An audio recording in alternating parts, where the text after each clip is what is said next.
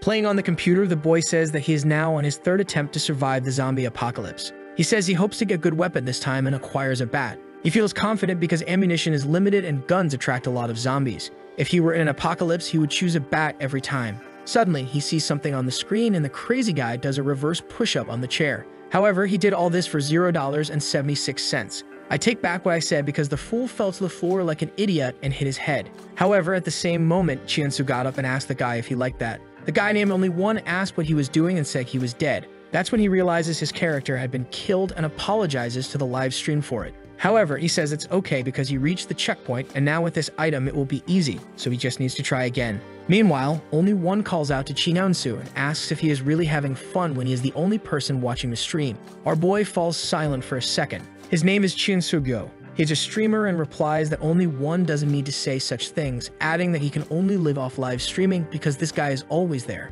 The guy asks if that's true and says that if it is, he chooses him. Chiensu is confused by this, but thanks him for choosing. Suddenly, the entire room starts shaking and he stands up asking what's happening. There's a huge explosion and he asks the live stream if anyone heard that. Immediately, he runs to the window and sees the entire city in flames. People are running and he tells the live stream that something is wrong. That's when he sees his computer is turned off and won't turn back on. He is confused and decides to go outside to see what's happening. As soon as he is on the street, a woman runs past him and he calls out to her. However, she just glances at his face and runs away desperately. He is confused about why she is fleeing when suddenly several messages appear in his view. Some messages say he looks very silly, and others ask why they chose such a loser. At that moment, he is startled and asks why there is a chat window in front of him. People in the live stream start mocking him, imitating everything he says. As he tries to touch the chat, wondering if he is hallucinating from streaming for too long, some messages say he can't touch it, while others say something is coming for him. That's when he notices a zombie in front of him, and the chat says that now he will die.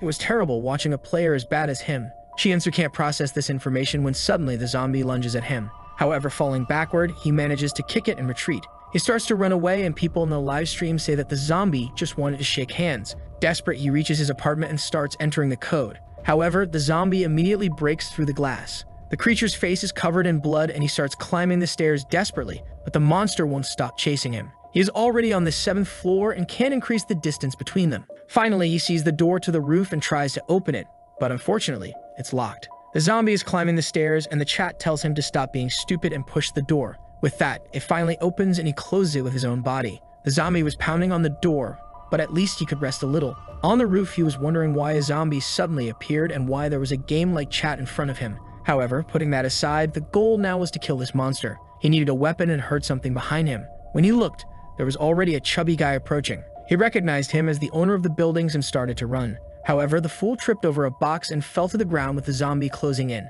As he tried to resist, someone in the chat mentioned there was a supply chest nearby. Chiensu looked to the side while the zombie was almost biting him. He kicked the creature back and it came running at him again. Chiensu shouted for the trash to die and moved to the side. With that, the zombie threw itself off the building, diving to another life. The chat was curious if he was lucky or had planned it. Exhausted, he fell to the ground, but it was little time because the zombies were starting to break the door. He noticed there were 3 of them, and the chat commented that many beginners always die this way. That's when he stumbled upon the chest and remembered the guy who asked if that was a supply box. He smiled, opened the chest that radiated light, and found the legendary bat. The chat called it the Excalibur of the Apocalypse as the zombies broke through the door to get to our boy. While he concentrated, everyone was betting that he would die. Smiling, our boy said that for him, the end of the world was just a game, and he charged forward. He swung the bat at the first zombie, but missed entirely. He found himself surrounded and began shaking the bat, telling the creatures to get away. Now everyone on the live stream started calling him a clown. The problem was that the zombies were so close that he couldn't swing the bat properly.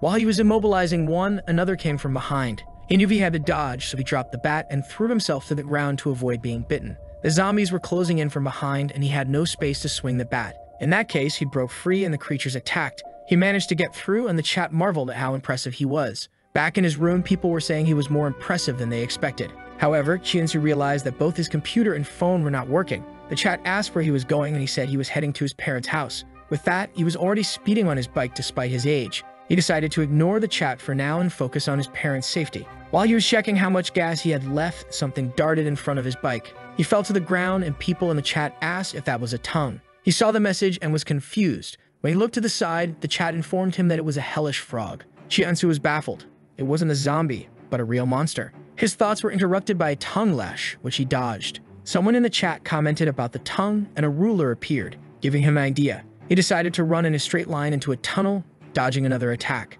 Since the place had many curves, the monster wouldn't be able to hit him. At least he had brought some items that appeared to be intact. The frog cornered him, but the boy already had a Molotov in hand, taunting the damned frog to come at him.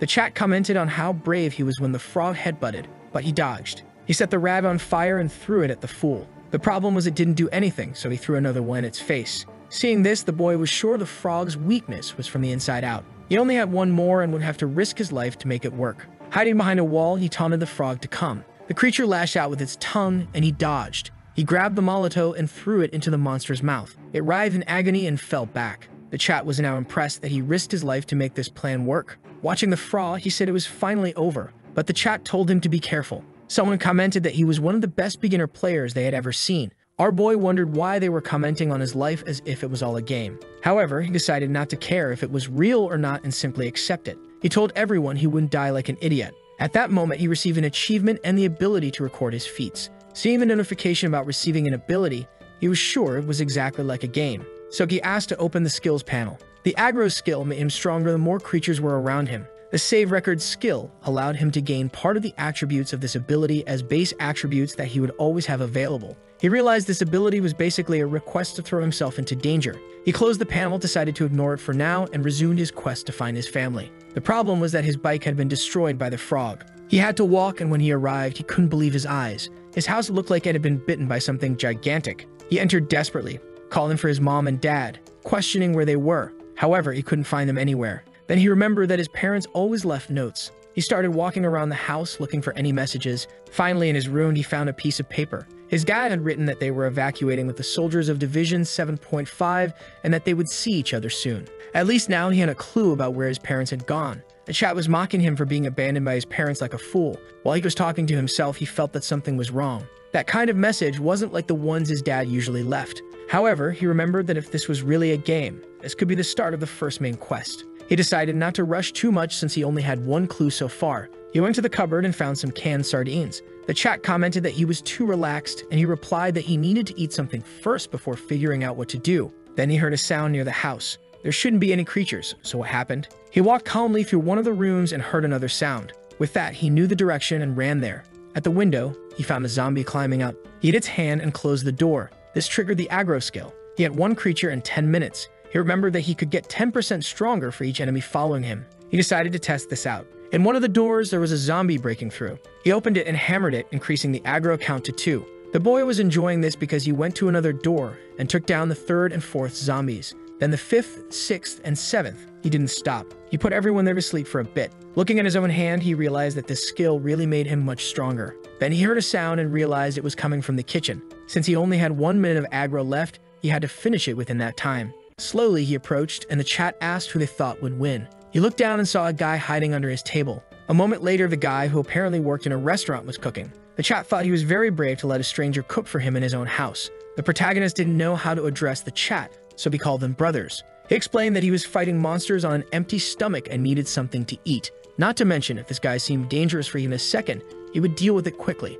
With that, the guy placed the plate on the table. Chiansu, feeling fully healed, thought it actually looked good. The long-haired guy asked if he liked it and mentioned that he was one of the chefs at the Mayang restaurant. The protagonist said that because of the commotion the guy caused, he had to fight a bunch of zombies. Just before, the guy was apologizing and begging not to be kicked out because of the zombies outside. Chiansu informed him that he would leave this place as soon as he finished his meal. The guy asked where he was going, and Chiansu said he was looking for information about his father. With that, another guy suggested they should head to the elementary school because it had become an emergency shelter. The protagonist thought that might be a good place to get information about his father. However, he started to wonder if this guy was a real person or some kind of NPC guiding him through the story. He agreed, and the guy introduced himself as Mingyu-jang. Chiansu thanked him for the food and said it was time for them to go. He asked if Mingyu had any transportation, and Mingyu said no. Chiansu then mentioned they had a bike in the garage and said they would use that and gathered his things. Mingyu agreed and waited for him. Chiansu went back to his room, grabbed a hammer, and suddenly heard a scream. It was Mingyu's voice, and he ran outside to see what looked like a titan zombie holding Mingyu. Mingyu cried for help, and the chat said it was the big-mouthed one. The protagonist knew that creature was much stronger than those zombie frogs from before. The chat mentioned it was probably the one that had bitten his house. With that, he started to run, and the chat warned that if he tried to help, he would die. The next moment, he was on the bike fleeing the place. When he looked back, the creature had grown on him, and the 10-minute timer started. Hyunsu sped up the bike, but the monster was much faster than he thought. At this pace, he would be caught before passing it. Then he saw his friend's bike, which Mingyu had mentioned dropping. 2 more zombies had grown on him, and he threw himself to grab the friend's bike. With that, he accelerated, almost getting caught. The chat was impressed. The problem was that the monster was still beside him. But Hyunsu told the live stream that he wasn't the type to fall without a fight. The scene shifts to a group evacuating people, directing everyone to enter the school. A chubby guy says that Mingyu is still out there, and they need to rescue him. The other guy just says he's probably dead and tells the chubby guy to get inside. A commotion starts with people saying they should wait a bit longer before closing the gates, but then a guy with a white bandana tells his friend that it's better for them to get inside for now. At that moment, they hear someone speeding up a motorcycle. It's our boy carrying something. People turn around, and he comes to a stop. The guy causing the commotion looks scared. Seeing what he's carrying on the bike, everyone wonders if it's a body. He just smiles, and the chat says it seems like he loves to draw attention. The guy next to him recognizes it as Mingyu's bike and asks how he is. Our boy dryly says he's dead. The guy looks confused, asking for an explanation. Hyunsu just says there's nothing to explain and asks who the leader is there. A man seems to hear this, and as he's about to speak, another person approaches. A police department guy introduces himself as Seojin and says he's coordinating that area. Hyunsu gives his name, and Seojin asks if he really brought a piece of that monster. Hyunsu is surprised that Seojin knows about the creature. He explains that they lost a lot of people to that monster and asks what happened to it. Hyunsu says he killed it. Everyone is stunned, not believing that it's possible to kill such a thing. Back on the bike, he asked the chat if they wanted to bet that he would survive. They asked what he would bet, and the crazy guy said obviously his life. The monster was running and destroying all the buildings easily. The protagonist noticed that the monster didn't seem to get tired and turned to the chat, saying they would have to do him a favor if he survived. The chat started commenting that they wouldn't gain anything from this and knew he would fail. One asked what would happen if he didn't kill it, and he said in that case, he would die. The chat commented that if the plan was this crazy, it would accept. The same guy from before, only one was there saying the deal was made. Hyunsu smiled and sped towards the tunnel. The creature was approaching, but he told everyone they would have to keep the promise. The monster, running at 100 miles per hour, rammed into the tunnel. Hyunsu told the guy at the shelter he would explain more later, and that he was also looking for a safe place. Hyunsu says they first need to check if he is not infected. However, the townspeople say he is a hero and should be let in right away. So he gets in line, and after they verify he's not infected, he's about to leave when someone suddenly calls out to him. It's the guy from before, asking if Mingyu really died. Hyunsu says he already told them and asks if the guy knew him. The man replies that yes, he was the owner of the restaurant where Mingyu worked. Hyunsu then explains that they were together and had a plan, but that monster ruined everything they were trying to do. Grabbing the bike, he says he didn't steal anything and doesn't need to worry, and that the tofu soup Mingyu cooked was something he would never forget. The chat says that this man made the guy cook for him, and now he's acting all righteous. The shop owner is left speechless, and with that, Hyunsu leaves. As he approaches the school, he passes a blue suitcase, and a message appears saying he's leaving the tutorial. It explains that now he will have the information panel to help him stay alive. What catches Hyunsu's attention is the mention of a tutorial. There are also several messages saying that now everything will truly begin. He runs to a room and calls out for only one, explaining that there is a limit to how much he can handle without knowing anything. He reminds him that they made a bet, so he has to pay up. Only one asks what he wants to talk about. Hyunsu says it's time for him to start explaining what is going on. The chat is angry that he ignored everyone and asks if he received any explanations. Hyunsu says none at all. They are impressed that he is still alive and question how he seems to know so much. Hyunsu, confused, says it's his streamer instincts. The chat then comments that this is a very interesting detail. Someone mentions that if he wins the game, he can rebuild the world however he wants. Hyunsu is confused by this, and only one says that's exactly what they said. He explains that in this world, everything is real. The only thing they did was change a few details, but he is the only player. This group only likes to follow one person at a time, so he is the protagonist and the only one who interacts with them. Considering this, it can be said that the other people are somewhat like NPCs. However, only one advises him not to stress too much about the fact that it is the real world and to just treat them like viewers of his streams and keep winning the game. Hyunsu is overwhelmed by all this information and asks who they are. Looking to the side, he wonders if this guy is some kind of god or something. He looks at his reflection and asks if only one is a god. Only one says that's a stupid question to ask. What kind of character thinks about such things? He says he'll give just one hint that will help him. They like a guy who puts on a good show, so it's best for him to go all out and show everything he's got. Our boy remarks that it's a strange mission for someone who never leaves the house. He then remembers the information panel and opens it. It says that the first mission is to protect the police chief because if he dies tonight, the whole city will deteriorate. A little later outside, he is observing the people working. A guy asks if they should leave the food there, and another says yes. People are gathered in the courtyard and the police are giving some orders. Kiansu knows that out of the 150 people there, someone is a threat to the police chief. The officer announces that they will be providing food for everyone, so they should come closer. One of them calls the protagonist, but he ignores him, saying he's fine. He approaches a man who asks if he has a problem. He says he's there to see the police chief, and the man seems startled. By the man's lack of reaction, he questions if there's a problem, and the officer responds that he can't say. The chat comments that this seems suspicious, and Chiansu is sure something is being hidden. He points to the officer and asks if he can call for Department Chief Sujin Lee. The man converses with someone, seeming to ask for permission to disclose certain things. He asks the protagonist if he killed the monster, to which Chiansu replies affirmatively. The man then says he'll tell the truth. They were looking for skilled people like him because the police chief went out on patrol and disappeared. Kiansu realizes the mission won't be easy and questions why no one is looking for him. The man explains that they don't have enough people to both protect the area and search for the chief. Chiansu asks if he can take a look at the chief's office, approaching and saying they don't need to hide anything from him. After all, they don't have time, and the more information he has, the better. Sweating, the man agrees, and a while later, Chiansu enters the temporary office. He tells the chat to keep an eye out for clues, but no one finds anything. Then he sees a map with a mark on it. He knows that place is not far from there. At that moment, someone is behind him. He asks who it is, and the person says they heard he's looking for the chief. The guy enters and extends his hand, saying he heard the boy defeated a pretty strong monster. The guy introduces himself as Gaiyang and goes for a handshake. However, he oddly exerts a lot of force, asking if Chiansu found anything. The guys in the chat tease Chiansu, calling him too weak. While Chiansu wonders why this jerk is doing that, they hear a scream and everyone runs out, asking what happened. They see some infected among the crowd. People are trying to flee, but once 2 or 3 are bitten, there's no escape. Kiansu wonders why this is happening, and the chat warns that it's going to turn into a mess. He grabs the hammer, thinking he needs to help the people. He heads towards the crowd while the police can't use their guns without hitting civilians. Kiansu takes down the first infected, shouting at the police to use their batons. He looks back and yells at the officer to do something. Even the restaurant guy says he'll help, holding a frying pan. The guy with the bandana tells Mr. Gaiyang to be careful, but Gaiyang swings the frying pan at the infected. Chiansu turns and takes down a couple more. Gaiyang realizes Chiansu is buying him time to finish the job.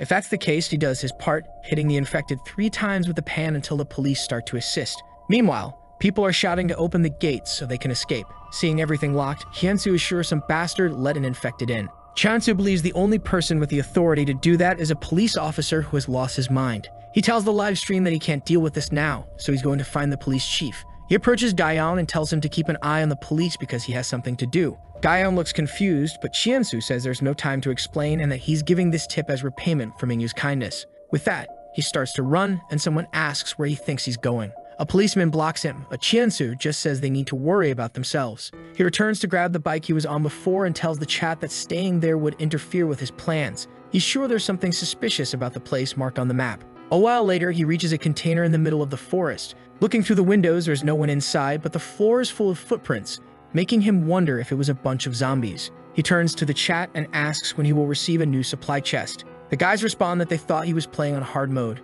Kiansu says no way, it's already too hard and he needs help. One of them jokes that supplies are paid for, so we'll have to put some money into the game. Kiansu seemed confused about this paid content business, and they told him to check the bottom of the chat. He scrolled down and found a $sign. When he clicked it, he saw that donations were disabled. The chat urged him to activate it immediately. Once he turned it on, he unlocked monetization, and only one sent him 1 Zen. 2 others sent 2 more Zen each, and he was furious that these jerks were hiding this just to make the game harder. With that, he entered the container, which looked like an ordinary house. The chat asked if he was mad at them, and he said he held no grudges. However, he knew very well that there was a lot these guys weren't explaining. He began to wonder why the mark on the map led to this house. Suddenly, zombies appeared out of nowhere at the window, startling him.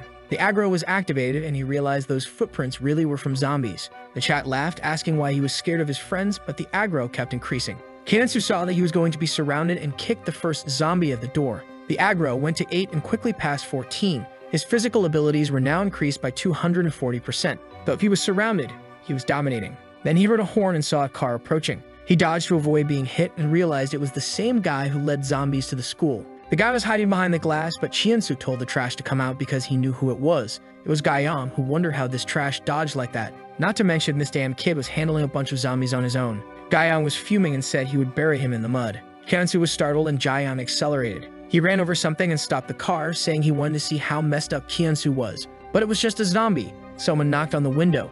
It was Chiansu, telling him to open it. Gaiyang was startled, but Chiansu elbowed him. With his physical strength increased to this level, it was easy. Gaiyang moved to the side, grabbed an airsoft gun, and tried to shoot, but Chiansu ducked. Gaiyang accelerated, trying to escape. Looking in the rearview mirror, he saw Chiansu running after him. He couldn't believe it was possible, especially since he was already going 80 miles per hour. Chiansu ran desperately with a chat saying the kid was furious. Jiayan, enraged, said Chiansu was going to learn a lesson. He found himself near some containers and started to maneuver around them, trying to lose Chiansu. Chiansu calls out to Gaiyang, but the guy reaches into the glove compartment, presses a button, and wishes him good luck. The containers open, revealing they are full of zombies. The chat says that now he's screwed, but Chiansu's aggro is already at 40. Jiayan accelerates, saying it's too late for Chiansu to regret anything. However, with 500% increased physical ability, Chiansu says he will finish this in 2 minutes. The first zombie goes down quickly, and the sequence begins. Even though he's easily defeating them, there are still many more. He sees that Jiayan is parked next to a tree and decides that he will kill that bastard first. He runs, approaches, and breaks the window just as Gaiyang is sending a message. Chiansu demands to know where the police chief is. Gaiyang tries to reach for his waist again, but Chiansu stops his hand. The chat warns him to watch out for Gaiyang's left hand, and Chiansu immobilizes him again. Gaiyang asks who this Dan kid is, and Chiansu says he is very loved by his fans. He kicks Gaiyang, saying he's the one driving now. Chiansu takes control of the car, muttering that this idiot has complicated things for him. Gaiyang is left unconscious, drooling. Chiansu finds a pair of handcuffs, and the chat suggests he'll get money if he cuffs Gaiyang there. Chiansu is amused by the idea until he sees the zombies approaching. He cuffs Gaiyang and accelerates the car, plowing through the zombies. Then he realizes he should have paid more attention to the panel. The message had said from the beginning that Police Chief Mayong was at the food school. There was no reason for him to come here, but then he sees a teddy bear crossing the street. He tries to brake but hits the toy, which spins and rolls on the asphalt. The chat laughs, and he asks if they also saw that creepy doll walking. Suddenly, the teddy bear stands up, and he is left bewildered, unsure of what to do. The little monster clearly seems to be looking at him when it suddenly starts to run away. The protagonist asks what the hell that is, and only one explains that it is the only bear. He explains that it's different from a monster and always guides you directly to a reward chest. Chiansu notices Gaiyang starting to wake up, and the chat questions if he's going to follow the teddy bear. Chiansu grabs the taser and asks the chat to type 1 if they want the guy to go back to sleep, and 2 if they want him to use the taser. Everyone types 1, but Chiansu chooses 2, tasering Gaiyang back into unconsciousness. He gets out of the car. The teddy bear walks through the forest, and Chiansu follows, eventually finding the reward chest. The problem is that to open the chest, he needs to spend 5 of the zens he received. The shield icon indicates it's probably not a weapon. The chat urges him to stop stalling and just open it because it's getting tedious. He decides to ignore them and opens it. What he finds is an incredible flashlight. He feels a bit disappointed and says it was a waste. However, with no other option, he puts it in his pocket because it's time to return to the school. Back at the school, people are commenting on how incompetent one must be to let a zombie slip through. Chiansu says he didn't have any problem with the situation because he was there the whole time. He tells them not to worry too much and to keep the citizens calm. Someone calls for Chiansu, saying there's something that needs his attention. In a corner, he questions if they contacted Vyongo, who says they need to relocate the police. Chiansu imagines it's the fault of that damned kid. He says it's okay, and that he will handle the police chief because the 3 of them are in this together. What he didn't know was that Gaiyang was there on the stairs listening to everything. Those bastards were indeed up to something. Gaiyang saw the men heading to the construction annex. There, another officer found Gaiyang's jeep. When they checked, they found him unconscious and handcuffed. Gaiyang was now running, certain that Chiansu was right. He needed to talk to the boy until a hand came across his face. It was Chiansu, saying he had found him. Chiansu asked what he discovered, and Jiayango grabbed him, asking if he knew everything already. He explained that the police chiefs were in the basement and had people guarding the door. The scene shifts to Chiansu at the door, listening to the conversation inside. Chiansu says the guy knows how to take a beating, but asks him to stop. The guy prepares the taser while Chiansu is at the door, just observing. Then someone suggests in the chat that he should get a zen if he kicks the door in. With that, he opens the door and kicks the guy in the back. The guy falls to the ground like a fool, but earns Chiansu a zen. Chiansu stands up and reaches to pull out a weapon, but Chiansu stops his hand and asks if he knows who he is. Kneeling, Chiansu says he is the sense of humanity the guy lost. The guy tries to turn the gun, but Chiansu blocks his arm. After missing several shots, the guy clicks once more, but no bullets come out. Chiansu smiles, asking if that was the last one. He punches him in the face, saying that was for Mingyu. He hits him again on the chin, saying that's for the police, and a final blow, saying this one is for everything he had to go through. He sees the police chief unconscious and demands the keys be handed over. The guy reaches for his back, trying to grab the taser, but Chiansu hits him with the same taser. Chiansu remarks that it's too much of a coincidence that they have identical ones. He pushes him, telling him to say hi to Gaiyang. The chat urges Chiansu to finish him off, but he says there are more people coming, so it's not over yet. Chiansu stands up and looks to the side. As another guy passes by, he quickly strikes and neutralizes him. The chat is impressed by his cold-blooded efficiency, and Chiemsu comments that the guy was too loud. He earns another batch of zens and feels proud of himself. A voice in the background asks if he really killed a police officer. Suddenly, he turns around and says it's time to finish this. He approaches the guy, asking if he has any preference for how he wants to die. The guy pleads for him to wait, but Chiensu says it will be quick. He offers a choice. Start with the arm, leg, or chest, or maybe the last option. He smiles, saying the guy looks very scared for someone who shot at him earlier. He receives another zen and smiles in thanks.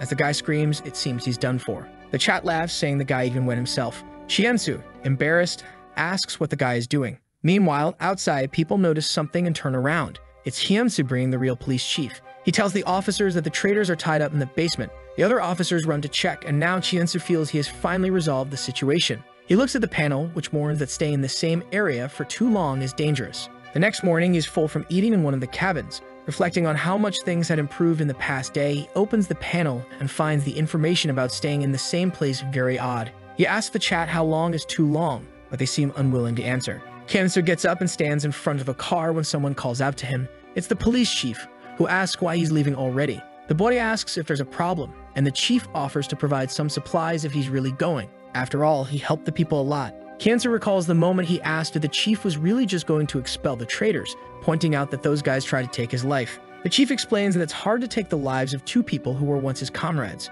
Chiensu says not to worry, he'll handle it. The next scene shows Chiensu speeding in a car with the two traitors tied up in the back. The officers beg him to stop, but he says he's not in the mood. As the chat says he's fixing things, the first officer gets bitten. After reaching almost 80 miles per hour, he stops. Seeing that no one is tied up anymore, he says that unfortunately, a little accident happened. Back in the present, the chief thanks Chiensu, who says he wouldn't refuse some supplies. The chief agrees and even offers the car, asking him not to leave without saying goodbye to everyone. Our boy sits in the car with the flashlight, wondering what it's for. The chat tells him not to stress and just wait to see what happens. He agrees and eventually falls asleep. He wakes up suddenly with an extreme feeling of cold. He has no idea how long he slept, but the air conditioning wasn't even on. Then he sees something approaching in the rearview mirror. Under a cloak is a skeletal creature. The chat warns that it has finally arrived. Chiensu immediately accelerates, drifts, and tries to get away. The police ask him to wait, but he just speeds past. He tells the chat to warn him next time instead of laughing at him. He looks and sees the creature has vanished.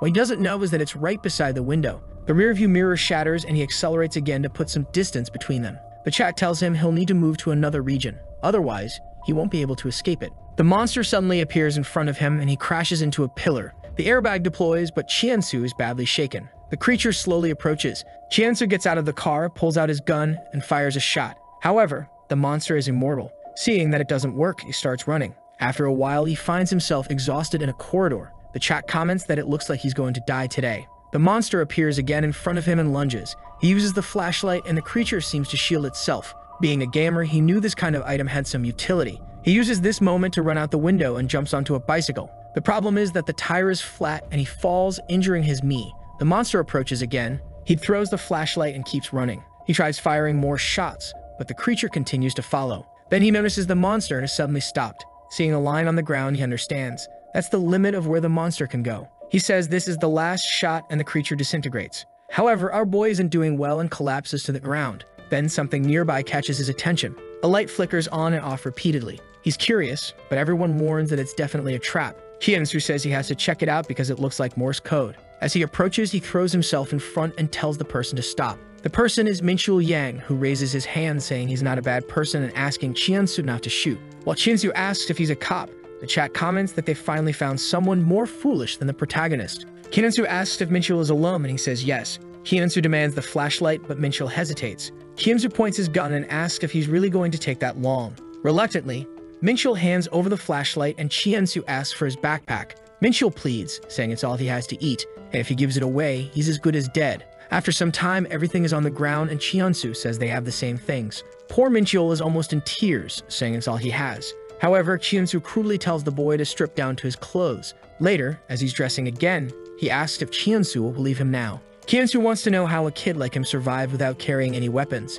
He asks if Minchul is working with others and acting as bait. Chiensu tells the chat to keep an eye on the boy's face and turns around, saying they will separate. Minchul then speaks up, saying he suffered a lot to get there and that all of his friends are dead. The only reason he's alive is because he's a coward. The chat comments that he seems sincere. Chiensu asks if that's true, and Minchul confirms it. Chiansu says okay and tells him to follow, stating he can't ignore a junior needing help. In the next scene, a guy is pinned down by a frog, wondering where Chiansu is. The poor guy is running from the big mouth monster and asks where it came from. Minchul Yang ignores him and tells him to turn left. The monster stumbles and crashes into a building. Minchul turns and tells Chiansu they will do the same thing near a stream. Chiansu smiles, telling him to worry about himself. They pass by an excavated area, walking along the edge. The monster tries to follow but ends up tripping and falling. They see a giant tongue blocking their path ahead, and Chiansu tells Minchul to duck when he gives the signal. As soon as he speaks, they both duck, and the tongue sweeps past. However, the monster was following closely and ended up with its mouth full. With that, the frog got angry, and the monster pulled it with its tongue. While the two creatures fought, Chiansu and Minchul took the opportunity to escape. Chiansu smiled, thinking now it's clear how this kid survived. In the next scene, Chiansu is exhausted, asking if this tandem bike is Minchul's big plan. Minchul just tells him to keep pedaling, and Chiansu says he'll try. They are almost at their destination, a place with a good amount of resources. Minchul asks if he can ask something and inquires if Chiansu knows about Division 7.5. He explains that when he went looking for his friends, all he found was a note saying they were with that division. Chiansu responds that he's heard of them but doesn't know much. However, he's thoughtful because that's the same division that took his father. After a while, they arrive at a building. As they approach, a car comes and almost runs them over. Chiansu gets off the bike, saying it's never easy. He knocks on the window, and the chat asks if it's a zombie. He sees the guy is human and his name is Youngjin Cho. He pulls him out of the car and throws him to the ground. Chiansu starts searching the car, saying he should have at least brought a rifle, but there's nothing useful in there. Youngjin pulls a knife, telling Chiansu not to steal anything. Chiansu kicks him, telling him to shut up. Youngjin apologizes, saying he can take whatever he wants. Chiansu grabs the knife and says it looks like Youngjin is a deserter. He asks if he abandoned his comrades. Youngjin says no. In fact, everyone in his base is dead. Minchul asks if Youngjin is really a soldier, and Chiansu says you can tell just by looking at him. Then he notices something, goes to Youngjin's neck, and pulls out his dog tag. Holding it in his hand, he tells Youngjin to recite any service number. The poor guy starts sweating and slowly recites the numbers. Chiansu says he got it right, but still seems suspicious. Finally, Chiansu asks if he knows anything about Division 7.5. Youngjin says no, he's never even heard of it. Chiansu stands up, and Minchul says it's dangerous to stay there. He gets into the car and tells them to jump over the wire. Looking at Youngjin, calling him useless, they wonder if they should take him. Youngjin pleads to be taken along because his legs are broken, and it's impossible for him to survive alone. The protagonist notes that Youngjin had previously asked to be left alone. Youngjin explains that he thought they would harm him. The chat comments that Chiansu would never save anyone, to which he replies that it's not fair. He tells Minchul to open the gate, and that he can bring Youngjin if he wants to. Minchul agrees and they head toward the building. Seeing 4 cars in the parking lot, Chiansu wonders why the gate was closed. Opening the door, he tells everyone to be cautious as there might be someone inside. They walk in and everything is silent. They take Youngjin to the infirmary and Chiansu says he'll look around. Minchul, acting like a scared child, pleads not to be left alone. Chiansu reassures him, saying he might not abandon him. Climbing the stairs, he asks the chat what they think about leaving the kid behind. The opinions are divided, with one person saying the child seems genuine. Then he hears something, a voice talking about a safe place. When he opens the door, he sees a bunch of communicators, surprisingly still powered. The message states that Division 7.5 is heading to Jeju Island. Finally, Chiansu has a clue and asks the system to open the information panel. It instructs him to escape the city via the train station. He runs back, calling for Minchul, but upon reaching the room, he finds Youngjin alone and asks where the kid is. Youngjin says Minchul heard some noises and went to check. Angry, Chiansu demands to know how he could leave the boy alone, then rushes out. He realizes he needs a taxi key to get out of there. Searching through papers, he realizes that people had turned off the lights despite having power, indicating something was wrong. As he looks for the keys, he hears a scream and runs. He finds Youngjin fallen on the floor and asks what happened. Youngjin asks for help getting up, saying he heard noises from the basement. At that moment, footsteps are heard coming up the stairs. Both are startled when a man uses Minchul as a hostage. Minchul tells Chiansu to run, but Chiansu refuses. He points a knife at the man, demanding he release Minchul. The man, sweating, claims Minchul is a thief who broke into his company. Pointing at both of them, he accuses them of being thieves, stating they have no more drivers left. Now Chiansu understands why he couldn't find any keys. Youngjin was scared, and Chiansu blamed the company owner for sending his taxi drivers. He tried to explain that he wasn't a thief. All brightly, he claimed that, in fact, he was a new taxi driver there to help. The chat was confused by this, but Chiansu was trying to convince the man that he really was one of the best drivers and wanted to help in this crisis. The company owner, who had already lost his mind, said they really needed more drivers and asked where his resume was. Taken by surprise, Chiansu was a bit confused. The man said that for an interview, he needed to have brought a resume. Chiensu said he had already brought it and that it was in the office, asking Youngjin to fetch it. Youngjin went, and the company owner said Chiensu was very hardworking for wanting a job at such a time. Youngjin brought back a paper, telling Chiensu he found the most similar one. The owner just stared at it. Chiensu then told Minchul to come quickly. He gave the guy a shoulder bump and lunged towards them. Our boy took Youngjin's crutch and hit the company owner. He immediately instructed Minchul to restrain the man's legs and arms. They found the key and ran to the car, telling Youngjin to drive. The man asked where to go, and Chiensu said to head for the train station. But then he saw people fleeing desperately, with a giant eye on their backs, and couldn't believe it. A gigantic spider-like creature was chasing everyone. He told Youngjin he had faith he would get them out of there. Poor Youngjin had no idea what that thing was. The monster came their way, and Youngjin just accelerated the car. He took a turn, but the problem was there was nowhere to escape. At that moment, the company owner had freed himself and called them a bunch of bastards. Chiensu told Youngjin to turn the car and head back to the main entrance. The owner was screaming for his taxi until he saw it coming with a monster. Right in front, they managed to drift, and the creature collided with a building. They sped down the street. In the car, Youngjin asked if Chiensu really intended to use that guy as bait. Exhausted, Chiensu said the man was indeed a great company CEO. Minchul commented that in the end, that was the best option for all of them to stay alive. Then Chiensu noticed something. Ahead of them was that blue line. As they passed it, it registered another checkpoint. Now the chat could give him missions, with harder missions offering better rewards. The live stream was celebrating, saying the guy who always maxes out cards was going to shine. Chiensu asked the chat if Minchul could see them. The chat said he couldn't see or hear them when Chiensu spoke only to the chat. Looking at the system, Chiensu said he didn't see any functions listed and asked what it was. The guy who maxed out his card donated a zen and said Chiensu would understand soon. Chiensu put his hand out and said he was very anxious. Then he heard footsteps. Looking back, the creature was following them. He turned to Youngjin and asked if he could go faster, but Youngjin said he was already at maximum speed. The problem was the creature was gaining on them, and Chiensu wondered if it was faster in a straight line. He asked Minchul if he knew another route, but Minchul said no. Chiensu told the boy to think hard, and Minchul suggested going up the mountain on the left. Youngjin said it would be slower, but Chiensu insisted, saying they would die otherwise. As they ascended, Chiensu noticed they were gaining distance. However, Youngjin warned about a sharp turn ahead. Chiensu asked Minchul, who said just to keep going because the creature wouldn't be able to stop its momentum. Chiensu turned to the chat and asked for a mission to get a reward. The chat said he was doomed, and Chiensu started to despair. Then the guy with the maxed out card put up a new mission. He needed to roll down the taxi window and start taunting the creature. In return, he would get a buff that would keep the car on track for 5 seconds. Chiensu immediately rolled down the window and started yelling that the creature was ugly as hell. The poor monster was left gaping. Chiensu continued shouting insults, and Minchul asked what kind of craziness this was. Chiensu kept yelling, daring the monster to try and kill him. The mission was completed, and the buff was applied. They saw the curve sign, and Youngjin made the turn. Thanks to the buff, the car stayed on the road while the creature was flown off. It wasn't just a curve, but a cliff, and despite the sign, the engineers deserved praise. Youngjin couldn't believe they hadn't been thrown off despite the creature bumping them. Minchul was exhausted, and Chiensu thanked the guy with the maxed out card, who said Chiensu now owed him one. Sometime later, Chiensu says he believed there would be more people because of the radio message. However, strangely, there isn't a single person at the train station. They decide to hide the car somewhere, go the rest of the way on foot. Youngjin mentions the zombies, but Chiensu says he'll take care of it. Minchul asks if he's sure, and Chiensu reassures him. Chiensu then shouts for the creatures, commanding them to come closer. 3 monsters turn towards him, increasing his power to 1.4. He begins to realize just how powerful this ability is. He easily takes down the creatures until one sneaks up behind him, but he tells them not to worry and swiftly deals with it. The chat comments on his bravery and growth, and he tells them to stop saying such cringe things. Nevertheless, he feels that somehow his strength and reflexes have increased.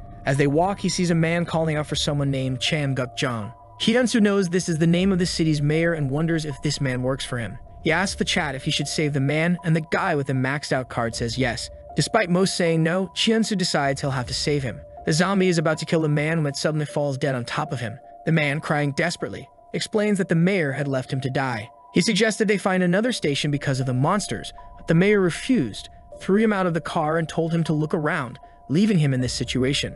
Chiensu says it seems they'll find the mayor at the train station, and the man confirms. He asks if the man was working as a bodyguard, but he says no. The mayor had hired different people for protection. Chiensu gets excited, thinking it's an important story mission. In front of the station, the man says he doesn't see his friends. Chiensu reassures him, saying they must be inside, and introduces himself as Chiensu Huang. Suddenly, the man stops and points at something, asking what it is. Chiensu notices it looks like a child, and the man is about to call out to her. Chiensu quickly covers his mouth, asking what he's thinking. Clearly, a child wouldn't be alone in a place like this. Up close, the chat says he's the unluckiest guy ever. Chiensu questions if it's that dangerous and asks for a reward. The chat says no, but the maxed out card guy donates 100 zens. Kiansu knows that 1 zen is worth 10,000 Korean won, which means about $700. He covers the man's mouth, grateful for the substantial donation. Kiansu tells the guy to stay quiet and that he'll handle it because that girl is definitely not human. However, the girl suddenly turns and starts running. The guy, terrified, begins to descend the stairs desperately,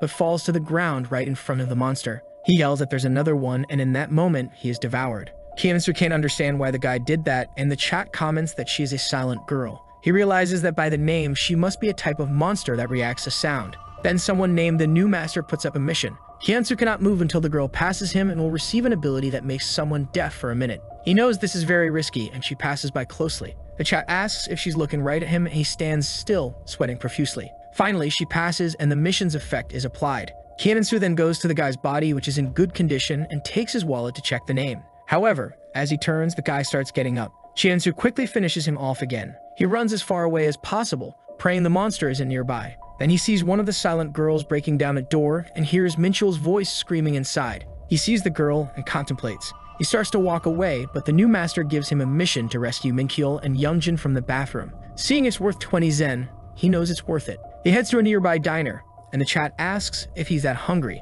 He looks at the timers and asks if the chat understands his plan. Meanwhile, in the bathroom, the two poor guys are trying to survive the silent girls. Then Chiensu appears at the door. The timer hits 0 and starts beeping. The two monsters turn around and Chiensu runs out, throwing another timer to the other side. He throws 2 more in quick succession, leading the monsters away. With the creatures gone, Minchul finally relaxes. The chat asks why he didn't use the mission reward ability. He still has the skill to make someone deaf for a minute, but the problem is he has to touch them, and he knows he'd be cut in half if he got close to something like that. At that moment, the army guy informs him that his ankle is broken. Chiensu tells Minchul to help, and with that, the mission is complete. Then he hears a groan behind him and turns to see the army guy. Then he realizes that Youngjin seems to be starting to transform. His leg wasn't broken after all. Chiensu asks Youngjin if he knows what's happening. Remembering the guy who transformed earlier, Chiensu gets angry that they went through all this trouble for this to happen in the end. He grabs Minchul and starts running. Seeing Youngjin from a distance, Chiensu apologizes.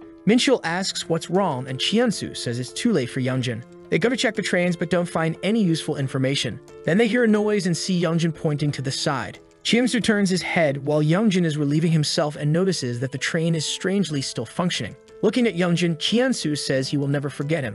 All he needs to do is remember this guy and finish the game to thank him. At the station, Chiensu tells Minchul to listen if he doesn't want to die. The train is bound to bring things they don't want, so he must stay on guard. Minchul says he understands, and an announcement is made that the train is arriving. They spot a wooden crate and decide to hide in it. The train approaches, and as it passes, it takes the creatures with it. At that moment, another locomotive passes by. Someone had apparently used the front train to lure the monsters. Chiensu knows that train was waiting for the mayor. He exits the crate, tells Minchul to stay put, and runs toward the train. He approaches slowly and sees the conductor standing there. A girl appears and asks why the damn mayor isn't there. Chiensu recognizes her from somewhere and remembers seeing her on the internet as an officer who was the hope for a better world. Her name is Suyeon Jang, and she's questioning if those bastards from Division 7.5 are deceiving her. Kiensu thinks her personality is different from the interview, but he needs to get on that train. Seeing Minchul coming out of the crate, he knows they could both immobilize her, but it would be better to have her help. Minchul says it's just one person, so they can handle it. However, as Chiensu is about to approach, she asks who he is. Minchul is coming to strike, and Chiensu asks where he got that, telling everyone to stop. She says it seems like he thinks he can steal the train because she's alone. Chiensu says she misunderstood and shows her a card. She sees that the card says he works as security for the mayor, but doubts he's that tough. Chiensu says he has something to tell her, and the chat says here comes the craziness. He then announces that the mayor is dead. Suyeon looks confused and asks what he's talking about, especially since they had to come here attracting a bunch of monsters. Suyeon says things just got complicated and his sound echoes through the station. Chiensu suggests they leave, but she insists she was hired to retrieve the mayor. Chiensu explains that he's the only one with information about the mayor and will explain once they reach the base. She hesitates for a second but agrees, saying she'll take him to the shelter. Chiensu insists they need to bring his friend along. She looks at Minchul and says he doesn't look like a city employee. Chiensu asks if she thinks it's right to abandon a student in the middle of nowhere. She relents but says she'll confiscate that pipe.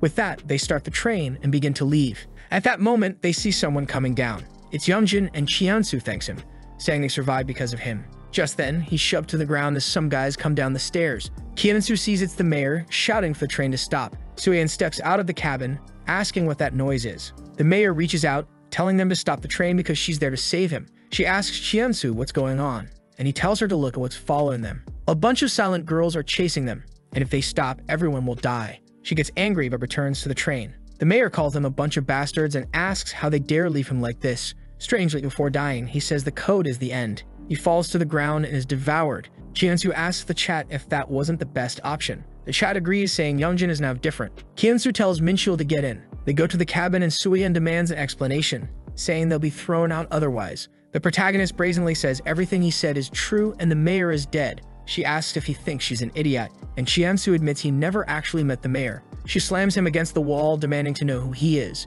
Kiansu apologizes, introducing himself as Chiansu. She questions why he lied and asks what his plan is. Chiansu tells her that he's just a passenger on this train and never claimed to be the person on the card. He only showed it. She yells in his face, saying he deserves to be thrown out the window. Chiansu explains that he only got the card because the original owner was left for dead. He knew the place was full of creatures and thought it was necessary to get them out of there. She kicks his foot, causing him to stumble, and warns that he still deceived her. Chiansu recalls her interview where she mentioned people going through tough times. He says he's one of those people. She asks how he knows her name and gets flustered, saying it was just a small article. Chiansu doesn't understand why she's suddenly blushing but continues to praise her for being a beacon of hope in a new world. She turns away embarrassed, saying that interview wasn't seen by many. She's unsure if he saw the article because he supports the police or was just bored. But then she says what's done is done, and they'll have to work together now. Chiansu asks if she guarantees they're heading to Daejin, and she confirms it. He then questions her about Division 7.5 and if she knows anything about them. Suyan explains that during the apocalypse, they are responsible for a like on this video. Do you remember that the last chapter ended when he asked Suyan if she knew anything about Division 7.5? First, she told him to show some respect because she was 27 years old, so she was older than him. Secondly, she said it was really weird since she had never heard of this division before everything started. Our boy apologized and said that he was indeed 2 years younger than her. He then asked if it wasn't strange that this division was after the mayor. She explained that they had mentioned something about the administrative problem being difficult to manage with just the soldiers. Kiansu thought that apparently more people were involved in this than he had imagined. He thanked her for the information and said he would pay the price for the ride. She doubted he would really do something like that. But then Minchul told him to take a look outside. Our boy asked what it was and approached the window. One of the silent girls had boarded. When Suyan was about to ask what was going on, Shinansu told her to stay quiet. He had no idea what to do. He knew that the creature was confused because of the train noise. She started shaking and convulsing. He didn't know how to deal with her in such a tight space. That's when the chat said it was mission time. Kill the silent girl in 5 minutes, and the reward would be the ability to see through the eyes of anyone he touched for 10 minutes. He was already angry with those cursed viewers who always gave him difficult missions. He told his friends that 5 minutes was too short. Couldn't they go a bit easier? Another viewer asked where the guy with the maxed out card was to give a better mission. Our boy was just waiting for things to improve when the super maxed out guy offered the mission to kill her in 1 hour, with a reward of the ability to increase his voice 7 times louder for 1 minute. Our boy was excited that his favorite viewer was back. However, the viewers seemed to be fighting over these missions that were risking our boy's life, wondering if they really wanted Kiansu dead. They were indecisive, some wanting him to take the mission and others afraid of losing the whole adventure since he might die. Our boy didn't understand why they were arguing out of nowhere, and worse, he didn't know what to do either. It was a fight among the rich viewers who wanted to control him. But the missions had already been given, so he opened the door. The people in the cabin were startled. On the live stream, they told him not to do anything so reckless. Shinzu realized that she still couldn't sense him because of the train noise. He activated the system ability that canceled the hearing of any target he touched for 1 minute. He took a deep breath and gave the silent girl a little tap on the shoulder. She immediately turned and screamed in his direction, but he just tossed her arm and she ran forward because she couldn't hear anything.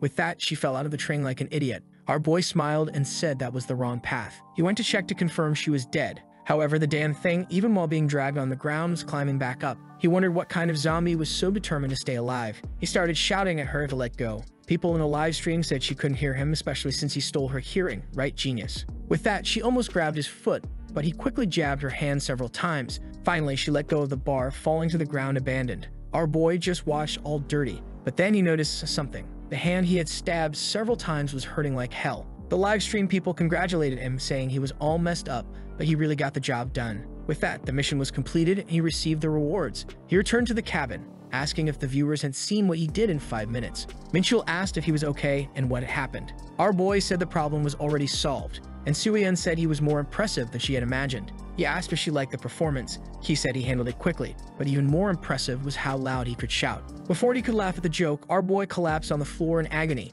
and Minchul asked what was going on. At that moment, she said they had received a radio call. He asked if it was from the so-called Division 7.5. Just a bit earlier, when he was stabbing the creature, a voice had asked if there was a problem. Chiensu wanted to know what the guys had said. He explained that they would have to pass through another base area to confirm they weren't with anyone infected. He questioned what they said about the mayor thing. She said the plan was to go straight to Daejeon, but as soon as she mentioned they didn't have the mayor, they told her to change locations and even return the train. In the middle of the explanation, Chiensu started to feel pain and she asked if something was wrong. He said yes, a lot was wrong. With that, the train continued on its way. And on the information panel, it showed that the people at this so-called checkpoint she was told to go to were actually a bunch of criminals. There was a station between this group they had to find and the city of Daejeon, which was controlled by another group. Our boy realized that this checkpoint was a trap, and he asked the friends on the live stream how many people Suyeon could defeat. The chat discussed among themselves and said maybe about 5. She then asked why he had suddenly gone silent. At that moment, Chiensu said it might be better to go straight past that checkpoint.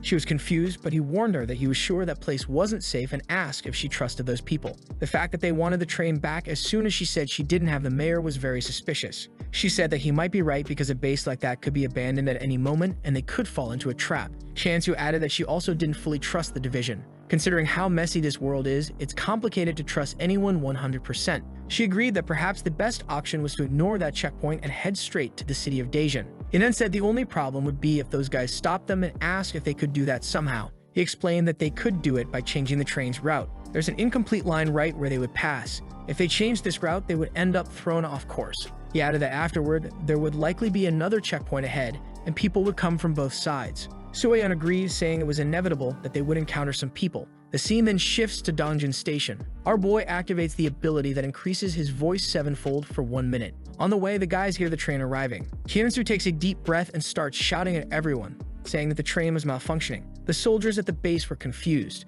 They had no idea about this information and asked how they were supposed to stop the train. Inside the carriage, she asked why he took off his shirt. He explained that he wanted to confuse the guys to understand how the second checkpoint would react and to figure out their intentions. However, she wanted to know how he could shout so loudly, to which he replied that it wasn't important. With that, the train continued on the tracks. She started to notice that there were lots of zombies at these checkpoints, proving that everything was a mess. They would have to get off the train as soon as they were out of the tunnel. Outside, they told Minchul to sound the horn 30 minutes after they left. He asked why, and Chiensu explained it was to attract as much attention as possible once they were far away. He said he understood and told them to return safely. On the way, she questioned whether it was really safe to leave the train with the boy. Chiensu said there was nothing to worry about because his memory was very good. With that, they continued through the forest. A bit further ahead, they found the checkpoint. It was much smaller than he had imagined and very quiet. She said this was thanks to them stopping a train much earlier, so they didn't even feel the vibrations. The plan was to approach slowly using the trees and mountains. They walked through the forest until they encountered a group talking.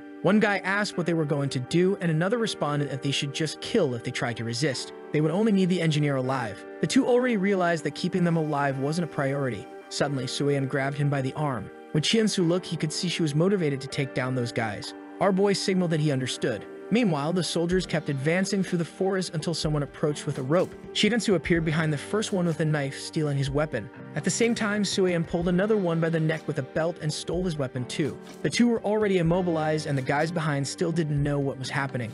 Our boy restrained one of them and activated the safety latch on his weapon. Meanwhile, Suyeon was pulling the other by the neck to steal the weapon. She kicked him in the chest and the guy was thrown off the mountain. The two behind looked like fools, not even drawing their weapons. She asked who was going to kill whom there. The guys, seeing they had no chance, only said they were following orders. However, she ran toward them and landed a punch on the chin, saying, "Orders my ass." The other guy tried to react, but she hit him with a gun butt on the hand, making him drop his knife and then kicked him in the chest. Our boy then landed a butt stroke on the other one, sending him down the mountain. The poor guys were all scared, unable to react. Our boy was even telling them to wait a bit because he wanted one to interrogate, but it was too late. The live chat even commented that this is Sparta. They asked if Chiensu was complaining because he was afraid of being thrown down too. He then said that now they had a fully loaded weapon and asked if she had ever fired a gun.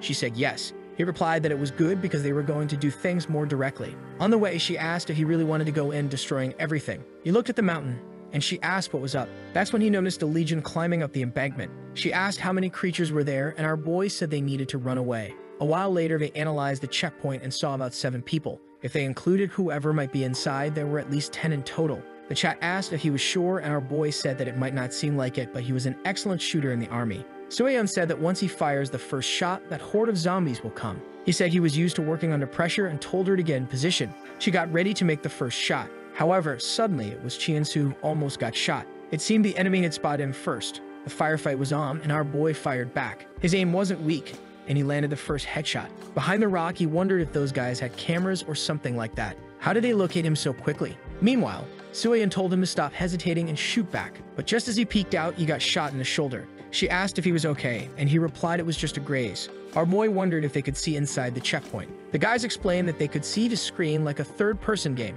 Our boy had no idea how he would get out alive since these guys spotted him much faster and had way more ammo. He was missing all his shots, and the chat asked where the crazy guy was aiming. Then he heard a shout from the side. When he looked, Sueyeon had also been shot in the shoulder. He asked how much ammo they had left, and she said about 20 shots. Now he was scared because with just 30 shots total, they wouldn't be able to win this. The chat warned that the enemies were starting to surround them. He told Sueyeon they would have to retreat. She asked where to. He said they would run first and figure it out later. With that, the enemies approached, firing. He told her to run while he provided cover. Once again, the boy landed a headshot. He ran while the enemies shouted at them to stop running away. The chat commented that it was too much just for 2 people and poor Mincheol was probably left alone. A bullet nearly took out our boy, who started pleading for help from the chat, saying he was going to die like this. But the viewers only responded that it looked like a farewell. They weren't going to spend their coins on someone who was practically dead already. Another viewer suggested that the guy with the maxed out card send a mission, but someone else just said to let him die already. Kiensu remembered that to these people, he was just entertainment. It seemed they wanted a guarantee that he would survive. Then he shouted that he wouldn't die there and told Sueyeon that she better not die either. The plan was to run and lure all the zombies to surround them. She said there were hundreds on that mountain, and that it was madness to try something like that. But he said they had no other option. This was where they would turn the tables. He took a deep breath to gather his courage and let out a huge shout, attracting all the creatures and activating the aggro. He called more than 70 zombies, and she asked what he was doing. Our boy kept shouting and telling them to come forward. Once again, Sueyeon asked what he thought he was doing. He said he would lead all of them straight to the checkpoint and told her to follow him from a distance. He wanted to know if she trusted him. She was lost and had no idea what to say to this madman. Who would trust someone like that in this situation? And he was indeed crazy. He ran toward the enemies, bringing the zombies with him. However, just as the enemies ordered to shoot, he jumped. Man, he managed to get past them. The chat asked when this guy unlocked the super jump ability. He landed far away, and the soldiers wondered if this guy was even human. How could anyone do that? He was already on top of a tree, and the guys were trying to follow. That's when the chat realized that with 70 creatures chasing him, his physical strength had greatly increased. He was obviously heading toward the base, and even the metal gate couldn't hold him back. Our boy continued shouting, attracting as many zombies as possible. Some soldiers came out of the base yelling to kill that guy. But then he noticed something weird. A crowd was coming from the door. He smacked the first one in the mouth with his gun butt, and we're back with Sueyeon, who was also trying to survive the horde of creatures. However, in the midst of it, one almost bit her face off, but not before our hero of the day arrived and landed a blow on it too. She was in disbelief, and our boy told her to climb on his back. She was confused, wondering if he really planned to carry her along the way. As she hesitated to respond, he grabbed her arms and threw her over his shoulder, telling her to hold on. He ran off and asked why she wasn't responding. She was trying to process what was happening and how he was so strong. He kept shouting at her, and she asked what was up. He talked about needing to change the train's direction up ahead and told her to handle it. They had little time until the train passed, so while she was doing that, he would hold off the zombies. Meanwhile, inside the checkpoint, there was heavy gunfire. She was trying to move the controls, but her hands were shaking. Chiensu was taking down anyone who approached them. She kept pushing, and our boy asked how long it was going to take. A few seconds later, she was finally done. Our boy struck another zombie and once again threw her over his shoulder. The poor girl was a bit awkward and confused. He told her that he could hear the horns, so the train was arriving. However, seeing its speed, he noticed something was wrong. It was moving too fast for him to get on.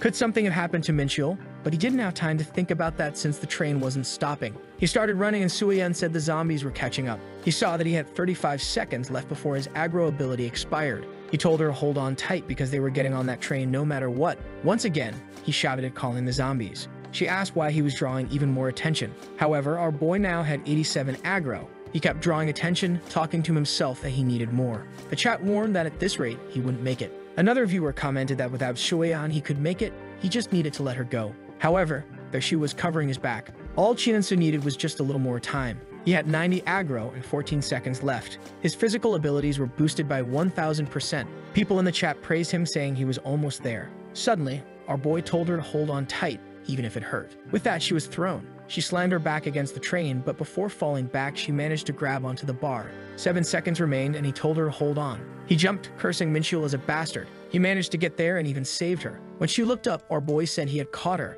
With that, the timer hit 0 seconds. The chat was impressed that he had managed to pull it off. They then started walking through the train. Our boy told the chat that he said he wouldn't die. However, that's when the two of them saw something terrifying. The door of the carriage was covered in blood. The smell was awful, and Minchul was lying on the floor. She asked if the boy was dead, and he said they would first have to move the zombie. He approached to hit it with his weapon. With the body all dirty, he couldn't tell if Minchul had been bitten or not. Then someone in the chat called out to him and suggested that he should bash the guy's head just to be sure. People were laughing, while others told him to shut up because Chimansu wasn't okay. He kept calling Minchul, who wasn't responding. He said they would wait for him to wake up, and if he turned, he would handle it. Just then, they heard a sound from the boy. They both called Minchul, asking if it was him. He was writhing on the floor, and suddenly, he started screaming. Our boy thought he wished he could have gone further with him. Unfortunately, this was the result of the strategy. But then the fool put his hand on his head, saying it hurt like hell. Out of nowhere, our boy dropped his weapon and grabbed Minchul's face. It looked like he was about to hug him, but he just wanted to know if the guy hadn't been bitten. Minchul said no, he had killed that creature but slipped and hit his head. Now our boy hugged him, saying he thought he was dead. The chat commented that Chiansu should check again, and Minchul realized that he didn't know our boy had this side. At that moment, he began to search Minchul thoroughly to make sure. Once confirmed, he hugged him again. Chiansu said he was relieved that everything worked out in the end. Minchul then asked how they managed to get on the moving train. That's when Suyeon snapped back to reality and asked our boy how he managed to throw her in midair. Our boy told her not to say things like that as it could cause a misunderstanding. However, she pointed out that he had been running with the train while carrying her on his back and that it didn't make sense. He replied that he never knew he was that strong and had seemingly awakened some kind of power in the midst of danger. It's like those stories about a mother lifting a car to save her child. Suyeon said she had heard many stories like that, but seeing something happen was truly incredible.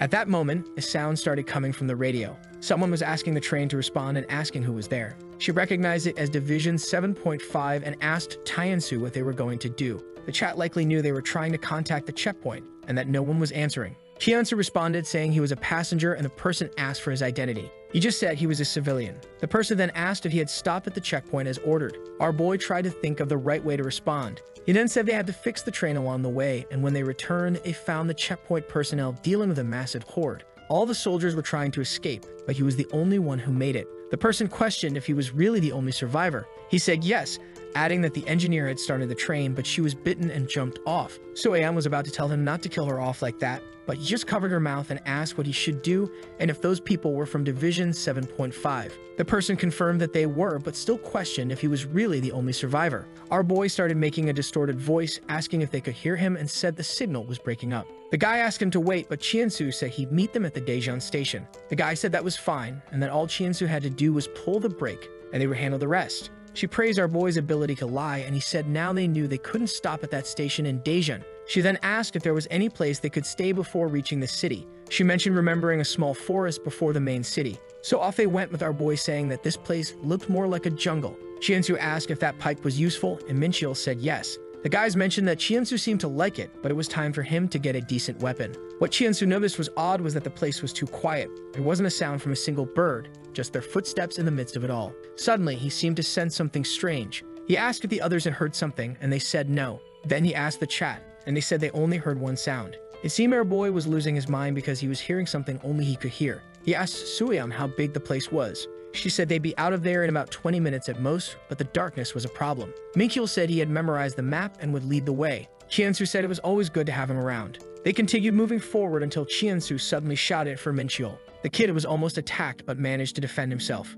Chiansu grabbed him by his backpack, telling him to get back. Strangely, it was a tree trunk that had attacked. Chiansu asked if that wasn't a bit too much for them. People on the live stream recognized it as the cruel tree. Our boy asked what that meant, and they said it was basically an army of monsters. Another one attacked the ground with a branch coming their way. Suyeon managed to defend them. Chiansu noted that the attacks were fast, but their movements were slow, so they had to flee. Minchil understood and said he'd take the fastest route. They followed the side route, but after running a bit, they encountered another cruel tree. Minchil changed direction again. Chiansu was confident they could escape them, but there was an attack coming from behind. He dodged it, but someone got thrown far away. Our boy fell flat on his face like a fool and Suyun was scared. That tree was much bigger than the others and had separated them from Mincheol. The poor guy had to get up immediately, and Chiensu shouted that they would meet him at the entrance. Mincheol said he understood, but there was a problem, and then he got hit. Brave as he was, he told Chiensu to run. He managed to get out of the way and started fleeing, saying it was best if everyone made it out alive. Suyen and Chiensu were trying to find a way out,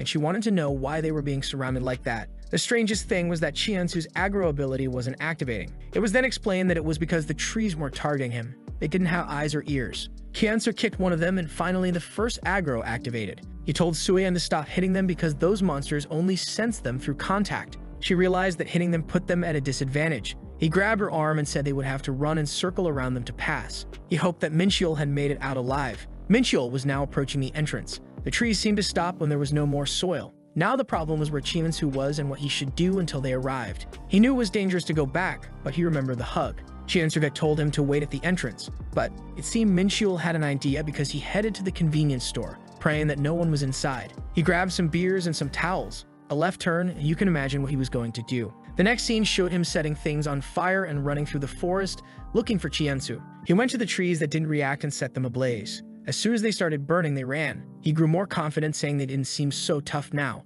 Someone called Greenpeace because the kid set everything on fire and he wasn't stopping. The trees were running around in a panic, and as they became weaker, dodging them became easier. Strangely, one of them exploded out of nowhere, and he was confused as to why that happened. Then he realized that they were all entering some kind of combustion form. They kept chasing and he ran away, shouting to keep a distance, but he tripped and fell on the ground like a fool until someone seemed to throw a bucket of water. With that, the trees were extinguished. He wondered why they stopped, and someone warned that they were going to explode. It was the old man who told the boy to take the chance to run. As he began to stand up, the tree exploded. The old man grabbed Mincheol's arm and told him they needed to get out of there. Mincheol tried to explain that he had friends he was waiting for, but the old man told him to forget about them and asked if he couldn't see those creatures. He pulled Mincheol onto a path, saying it was the only way to leave this place. However, Mincheol found it strange. He hadn't seen anything like this on the map. Suddenly, the old man stopped and lifted the cover of a manhole. Before Mincheol could say anything, he was pushed down. The boy was thrown down there. As he began to get up, the old man was climbing down.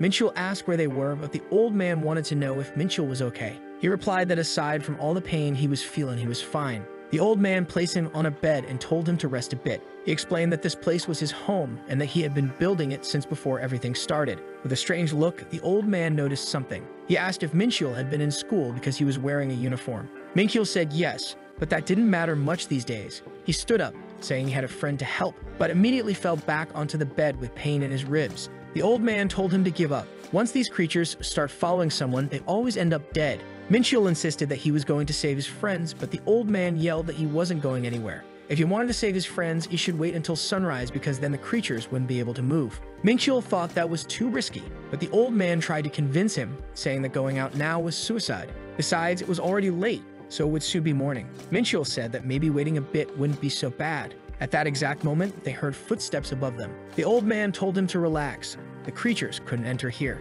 He grabbed a can of peaches and told him to eat some. The boy hesitated. However, the old man took his hand, gave him a spoon, and told him to eat up. Otherwise, he wouldn't recover. He would need energy if he wanted to save his friends tomorrow. All innocent, Mincheol ate and said it was really good. The old man handed him some water, saying he must be suffering a lot for someone so young. He could take as long as he wanted. The old man didn't seem suspicious at all. The old man then asked how Mincheol had gotten there, and Mincheol explained that he was on the other side of the forest. The old man then asked if he had come by train. Mincheol said yes, and the man asked how many of them were there. He said 3, including himself. The old man then commented that only 2 were left. This old man's interrogation wasn't over. He wanted to know what Mincheol had in his backpack.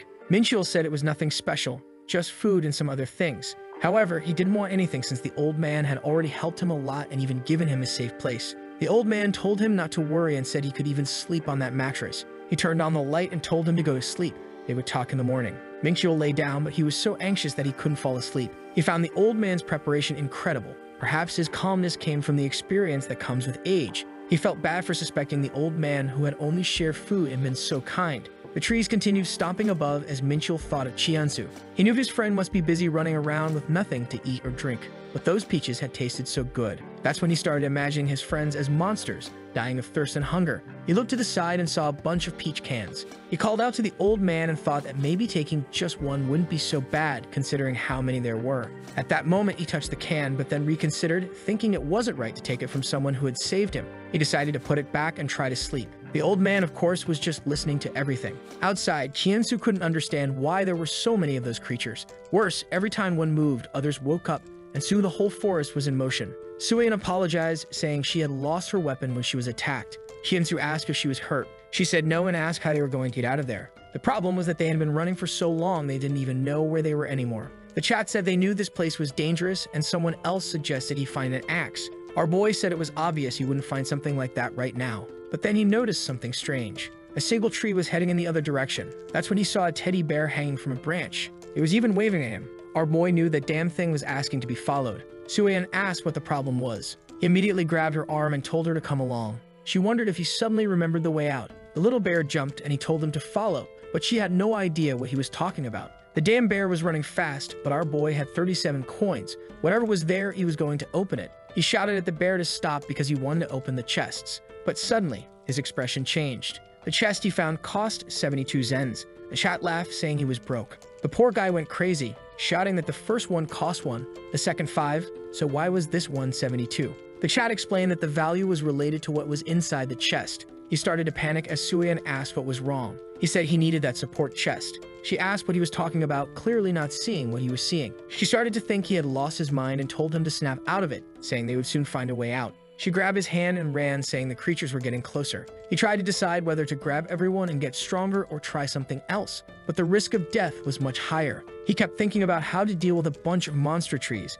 and that's when he got the idea to use fire. However, at that moment, a jet of water sprayed out, drenching the trees. Suian was confused about why this was happening, and then another guy nearby said he'd help them and told them to go that way. Suian pulled Chiansu, who wondered why someone was there, but even though it was risky, it was their only option. The guy told them to follow as he was heading to a shelter. Meanwhile, Minchul was feeling something strange. His head was spinning and his body felt heavy. The old man noticed he was struggling, but said there was plenty of time until sunrise. Minchul told him he felt strange, too tired, and unable to get up. The old man said it was normal to feel tired late at night and that he shouldn't worry. He just needed to sleep and the old man would keep an eye on him. Minchul began to suspect something. The old man got up from the bed, saying he was impressed Minchul had resisted the effects, but that he just needed to sleep and by morning, it would all be over. The poor boy asked what would be over and what the old man was planning to do. The old man said Minchul's exhaustion would be gone and he'd feel much better. Minchul asked what he had done, and the man replied that he had saved him. Minchul argued that if that were true, he wouldn't feel this way.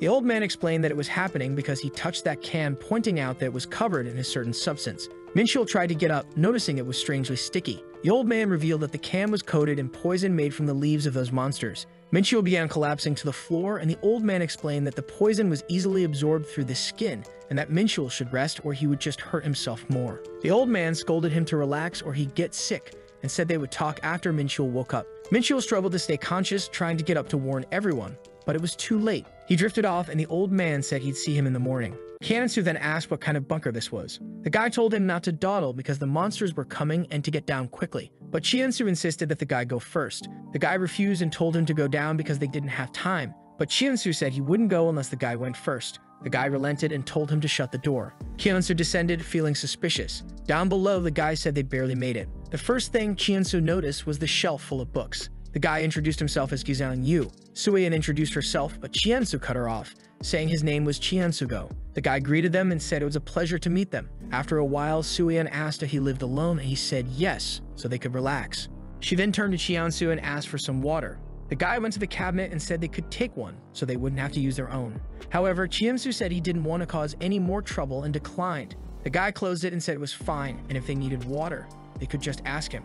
Suian questioned him because it all seemed very suspicious to her. He agreed and said it was also weird for him, which is why he was being cautious. He asked if they would be able to leave in the morning. The guy said yes, and that it would be safe since the monsters don't move around at that time. Suian, being a bit shameless, asked for the bed for herself. Before Chiansu could say yes, she was already asleep on it. However, he noticed that she was acting deliberately, as if she was carefree. And that was the best strategy. He decided to follow the same plan, knowing that things weren't going to go well there. Suddenly, he began to open his eyes, and the chat wanted to know what was going on. Were they about to see the guy crush his skull? People started spamming messages telling him to wake up quickly, and the guy was getting closer. Then Chiensu opened his eyes and asked what he was doing. The guy was startled and said he was just coming to put a blanket on him because he looked cold. The people in the chat started laughing, saying the guy got scared of a blanket. The guy also handed him a pillow, saying that the floor in that place was pretty hard. Chiensu thanked him and lay back on the ground. It was hard to stay awake because it had been a while since he last laid in a bed. All he wanted was to know how Minchul was doing. The chat told him not to fall asleep. He said he wouldn't, but then people commented about the drool. All he wanted was to be able to enjoy sleep like Sueon seemed to be enjoying it. He figured he could only stay awake because of his stats. If that was the case, he was forced to stay conscious here until she woke up. Sometime later, the place was completely silent.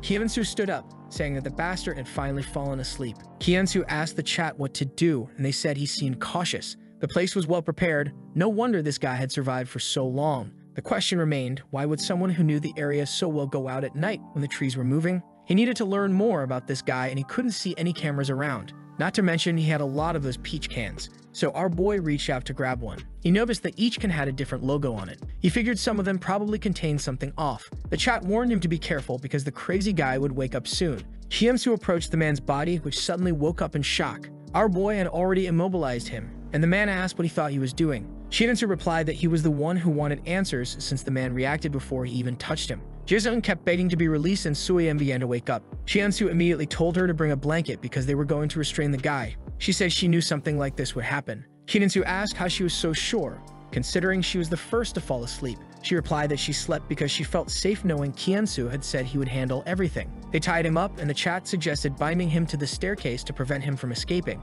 The man who had helped them was completely restrained and asked what they were doing. Chiensu told him to stay there for a while, and then he could enjoy the bed again. The man asked Sueon for help, saying this was ridiculous, but she replied that it was a shame, and you have to spend the night tied up. The man was seething with anger at those brats, but he eventually fell asleep too. Now our boy was completely knocked out, and Sueon had fallen asleep again, until she heard a beeping sound. She woke Chiensu up, asking what that noise was. She noticed he had set an alarm for 7 in the morning right after falling asleep. Jizung asked to be untied now that they had both had a good night's sleep. Sueon agreed it had been a wonderful night, and she couldn't hear anything outside. She tried waking Chiensu up, telling him to get up, but our boy wasn't moving. She kept insisting, asking what was going on, but he was completely unresponsive. She asked Jizung what he had done, but he said he was tied up and couldn't have done anything. She insisted that he better explain because something had clearly happened. The man said maybe Chiensu was just a heavy sleeper. She said she was sure he had done something. The man asked how he could be accused when he hadn't even left his spot. She grabbed him by the neck, demanding answers.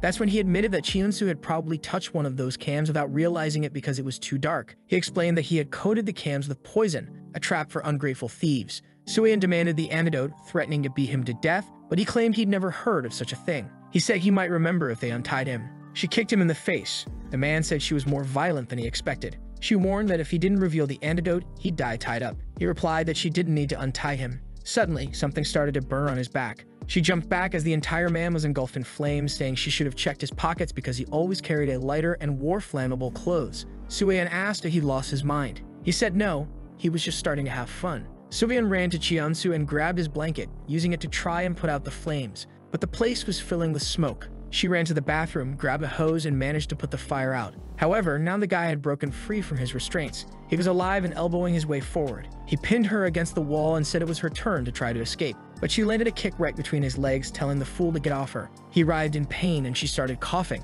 The air was unbreathable, and she couldn't even see Chiensu. Then she heard something behind her. Jizung was already on top of her with a mask, knocking her to the ground and telling her it was her turn to die. She tried to stretch her arm toward a can, but unfortunately, she fell, and he told her not to play with food. He said he would thank the two of them for showing up because he needed some fertilizer. She asked what he meant, and he said they wouldn't be leaving because they had harmed his precious trees. If he had been burned to death, he would also be used as fertilizer, something even that old man would probably do. Sueon realized that this guy was a total lunatic, and there was no dealing with him. If she lost consciousness now, it would be the end of everything. Sueon screamed for Chiensu again. The man told her to stop yelling, saying the poison Chiensu had touched would last at least another half day. She should go back to sleep, and that way her death would be less painful. With that, Sueon lost consciousness until she suddenly felt the sunlight. Chiensu had opened the entrance, saying that now the place was much better, and he would flash a confident smile. Jizung asked how that was possible. Chiensu descended, asking why he had burned that ladder. Now when he and Sueon tried to leave, he would have to jump.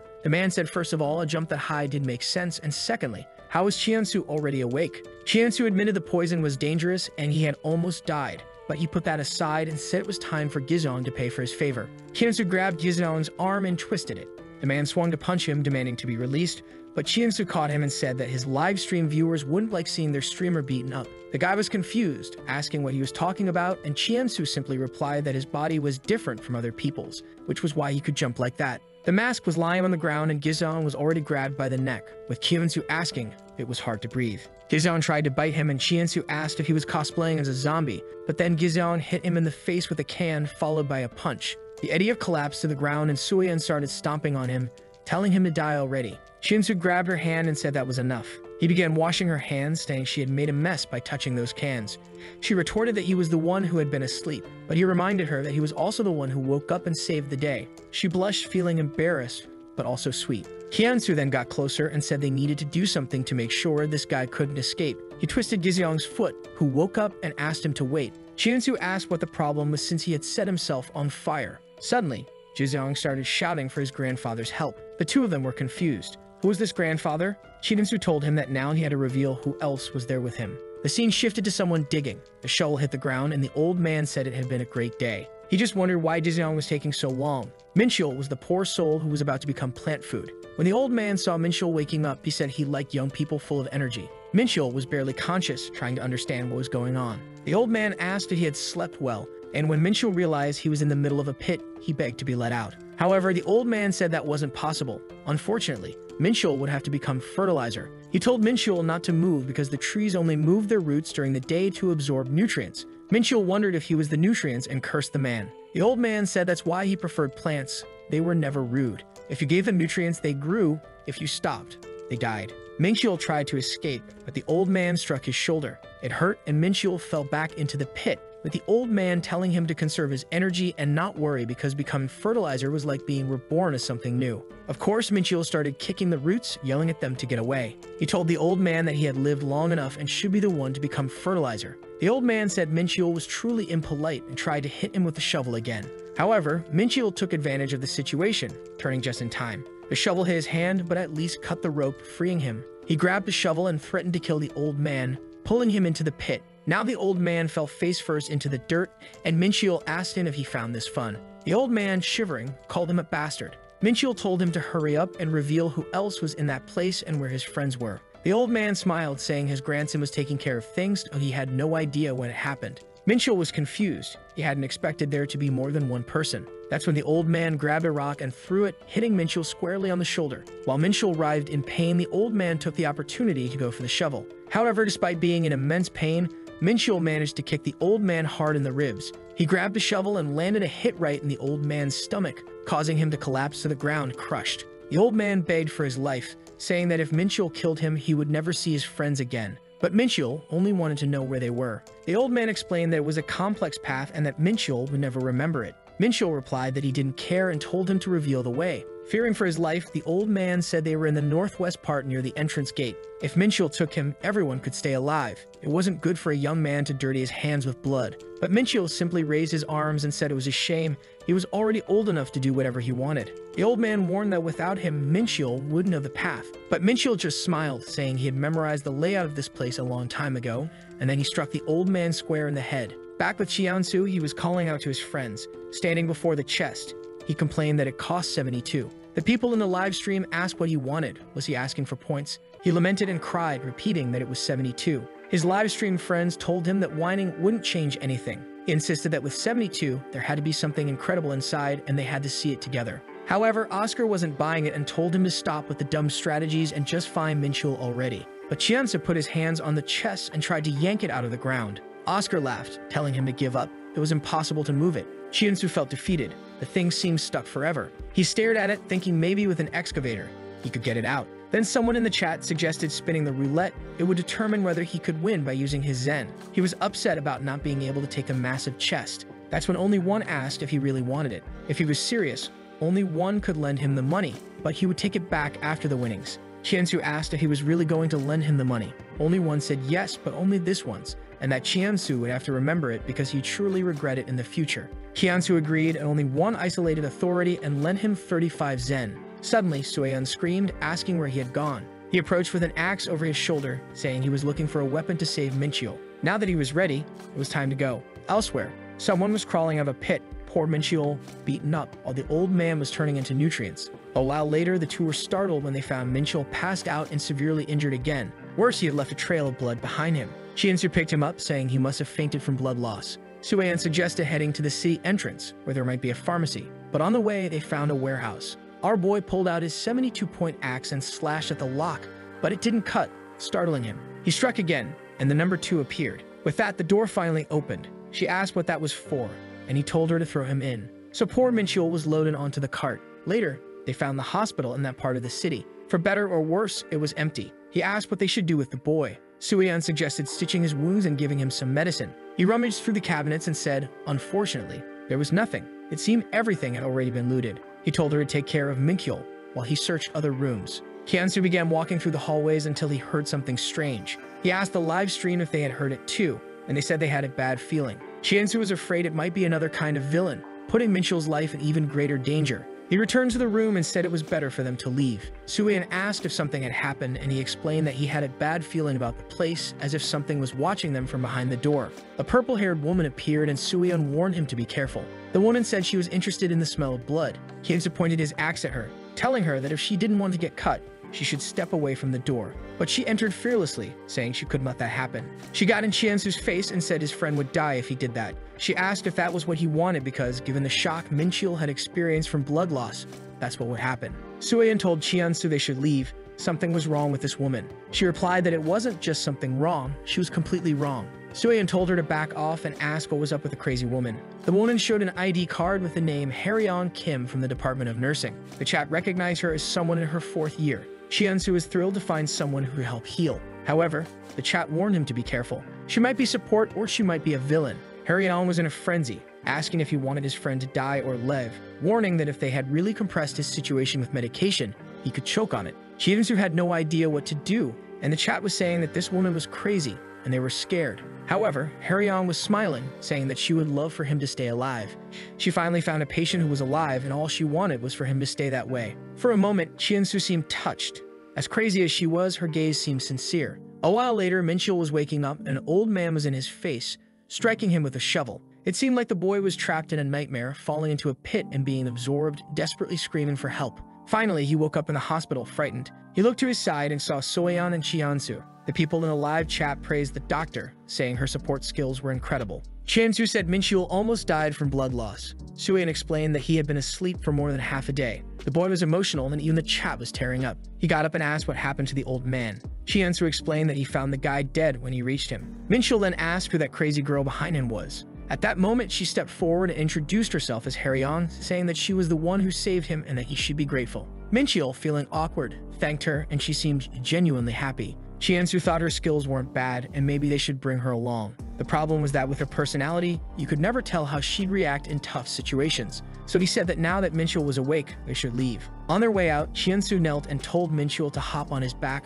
or maybe he wanted to be carried in the cart again. Then he turned to Haryeon and said it was a brief encounter, but he wanted to thank her. Sueyeon handed her some supplies. The three of them started walking away, with Chiensu complaining that carrying Minchul was tough. Meanwhile, Haryeon was left behind in the hospital. Sueyeon noted that the strangest thing about the city was that they hadn't seen a single zombie yet. Chiensu said it was weird, but they should always stay on guard. Minchul then said he was tired of being carried and preferred to walk. Chiensu helped him up and Sueyeon asked if they were hungry. Since there was still gas, they could probably use the stove. They entered a shop that seemed untouched. Finally, it was a place with no bodies on the ground. Minchul said he checked to see if there were any supplies, but Chiensu warned him not to do that because the fridge wasn't running, meaning everything inside would have gone bad a long time ago. Minchul let go of the door handle and said he understood. Sueyeon said she found 2 packs of instant noodles, some seasonings, and a water purifier. Chiensu said that if they found those, there might be more, so he would look around. The chat told him to go back and open that fridge because there might be some terrifying water inside. He said if they wanted, they could donate some zen,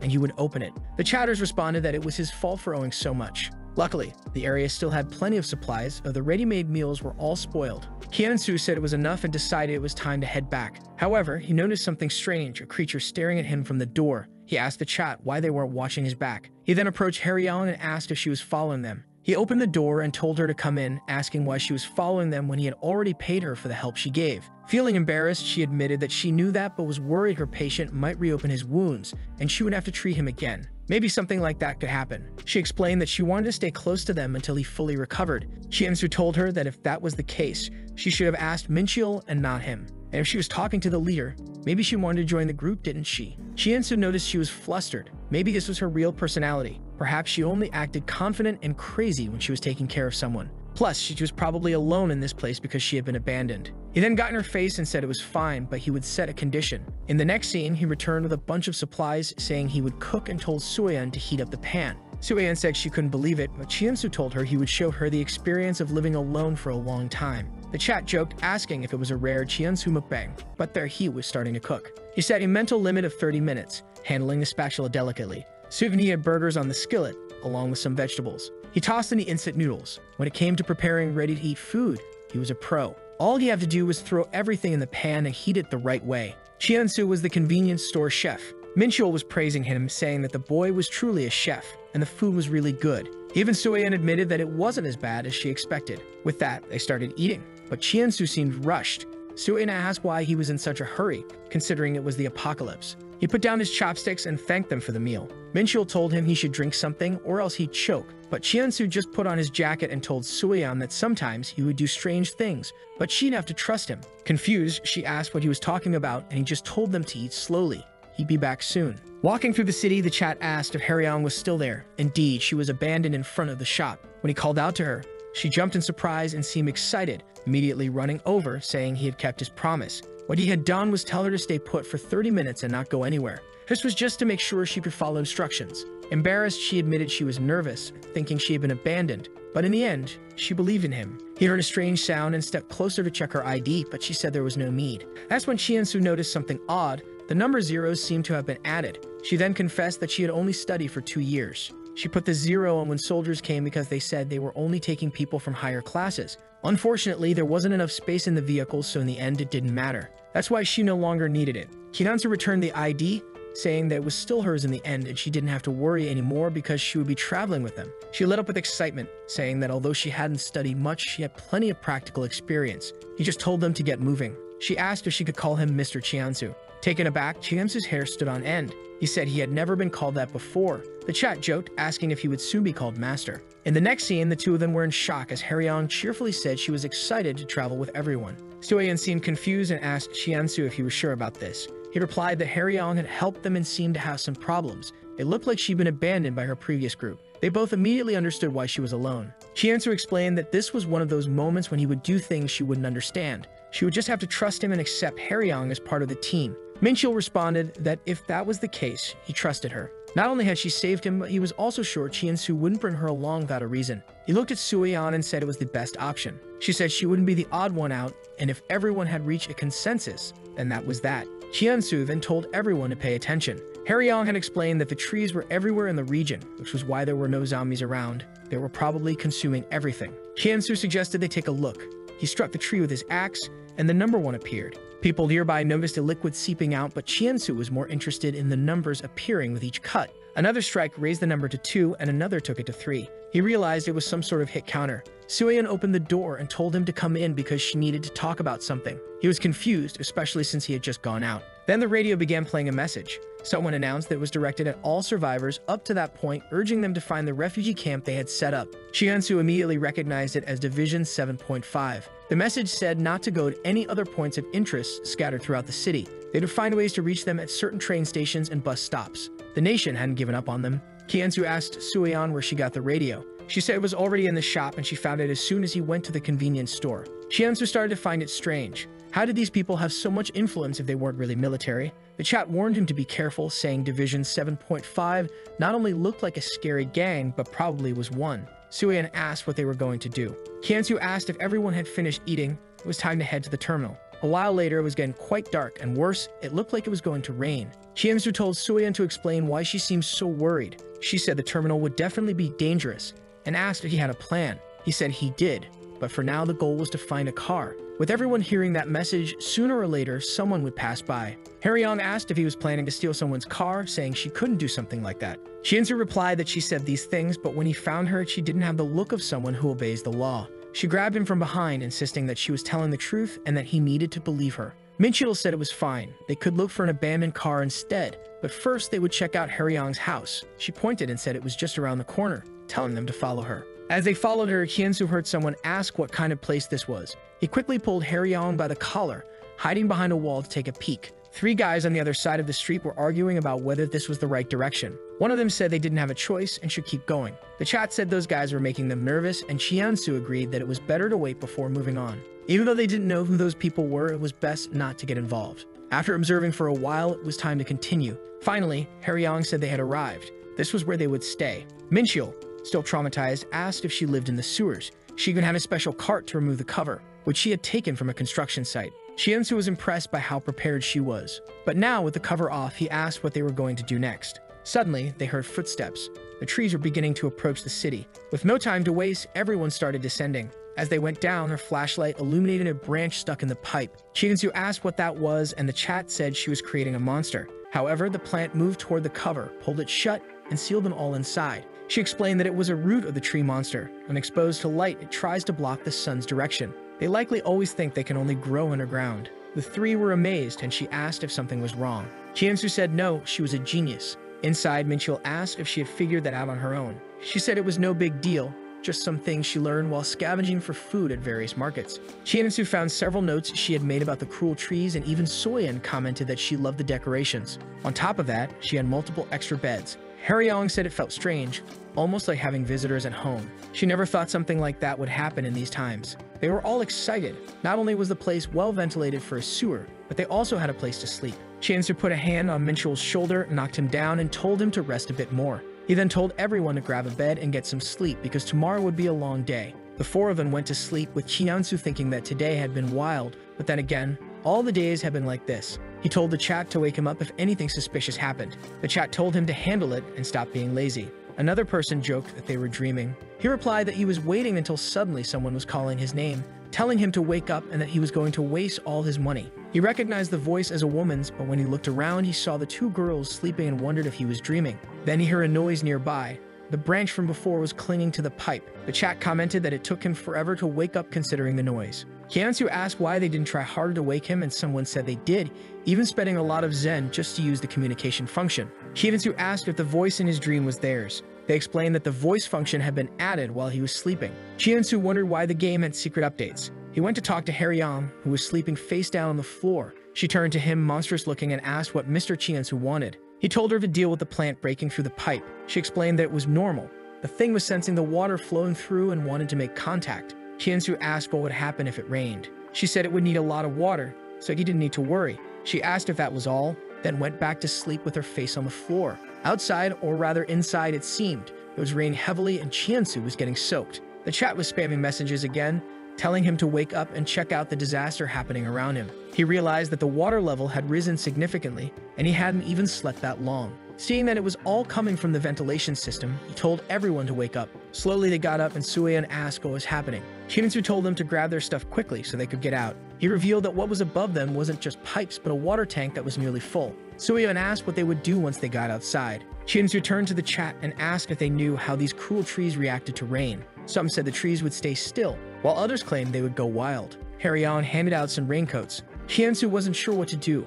Outside, it was full of monsters, and inside, they were about to be submerged. It hadn't been long, and the water was already reaching Minchil's knees. He warned everyone to get ready. They were going to have to escape. Someone in the chat mentioned that this might not be an ordinary rain. There was a creature that could affect the environment around it. Maybe that was the case this time. Hyunsu picked up a rock from the ground and threw it into the water. Nothing seemed to stir, but then an eye appeared from below. Minchil asked if it was just him, or was that a crocodile? Hyunsu asked his chat what that thing was, and they replied that it was El Croco, a creature that only appears in places with high water levels. Above them, Haryong said she couldn't get the exit open. Hyunsu immediately knew what was happening. There was a tree blocking it from above. The chat told him he would have to face that creature head-on, but Hyunsu was trying to think of a way to get out of this situation. He then asked Haryong if the trees grew rapidly when they absorbed a lot of water. She confirmed that they did, but it had to be a large quantity. Hyunsu said he understood. He raised his axe and told everyone to stay away from the stairs. He then makes a cut on the trunk and it comes into contact with the water,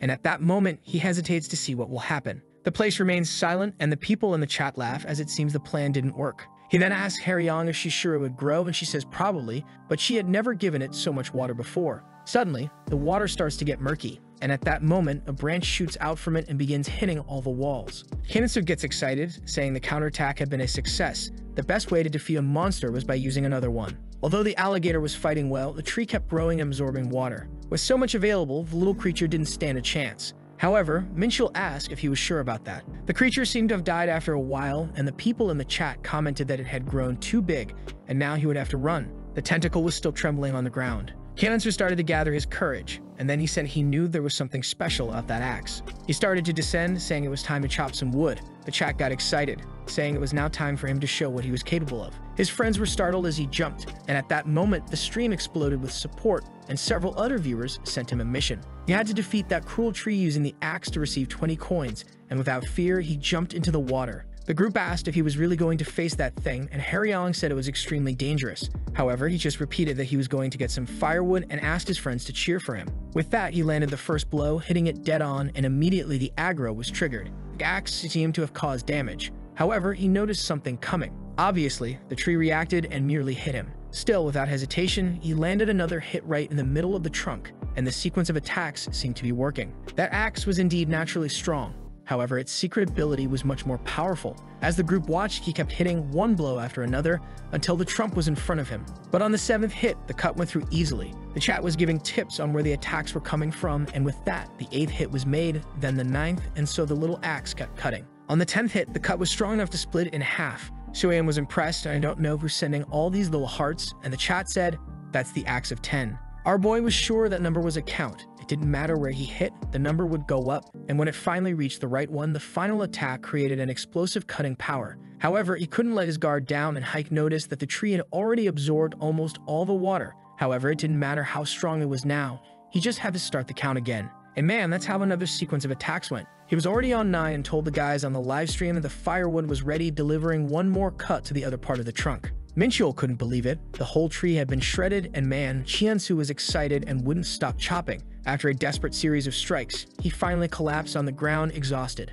However, the mission was completed, and he received the reward. Of course, he never wanted to do something like that again, but the others joked that it would be fun next time too. He then looked up and said everyone could come down, while the others were still impressed, and Haryong was a bit embarrassed. They came down and asked if he was sure it was dead, and she said not to touch something like that. However, Haryong was already eager to run some experiments. Our boy questioned how she could think of something like that after nearly dying. He then said it was probably already dawn, and since the rain had stopped, they could likely head outside. Sometime later, they were all standing in front of a store. It was one of those stores that sells a bit of everything. Minchul went to grab some clothes and a backpack, and our boy took the opportunity to grab a baseball bat that was lying around. The chat was laughing when suddenly, they all heard someone swearing. They hid to see what was going on. Outside, a man was angry and another approached, saying those damn people had disappeared. With that, they ran off, saying that if they didn't find them, the leader would deal with them. Sueyan was worried, wanting to know who those people were, and Chiansu knew they weren't the same as before. However, they seemed somewhat similar, and maybe they were part of the same group. That's when he noticed something strange.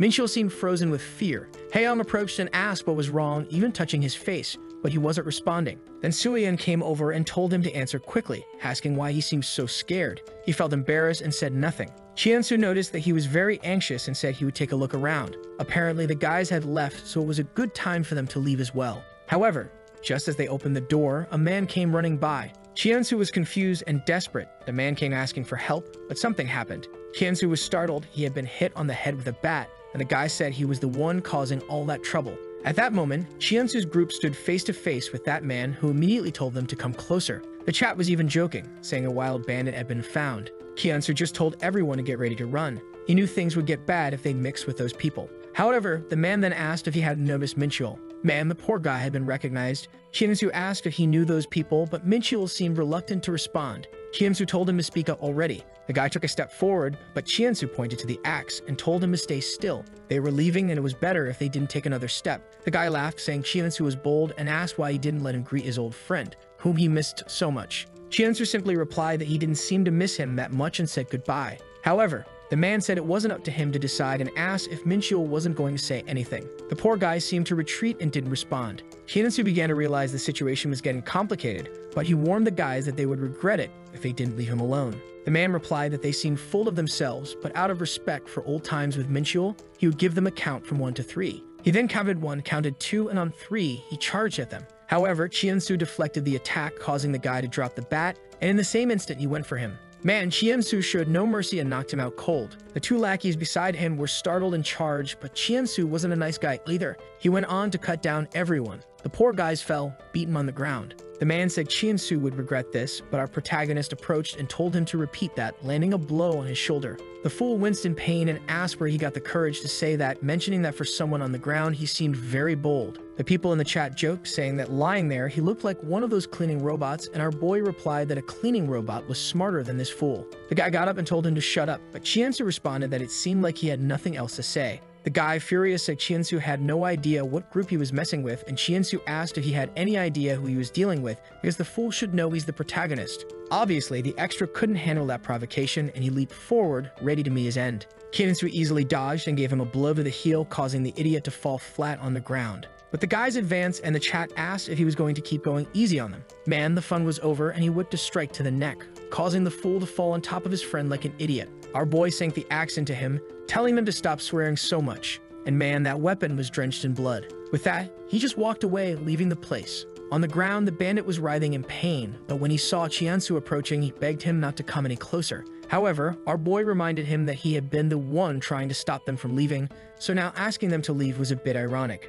Haryong seemed scared and started calling for him, but the other psycho, who despite being a doctor, didn't know if she should help someone like that, said it wasn't worth it since the guy was going to die anyway. The guy cursed and told Minchul to stop standing there doing nothing, saying they were friends and telling him to make those bastards stop. Hinatsu asked Minchul if he really knew these people, and he replied that they used to hang out together. At that moment, Chiensu was shocked, and Minchul explained that shortly after, he stopped hanging out with them as soon as he received support from the people around him. Chiensu said that groups like that don't let members leave, and Minchul explained that he had an uncle who worked in the police, which was why they didn't get involved. Our boy then said that now it all made sense.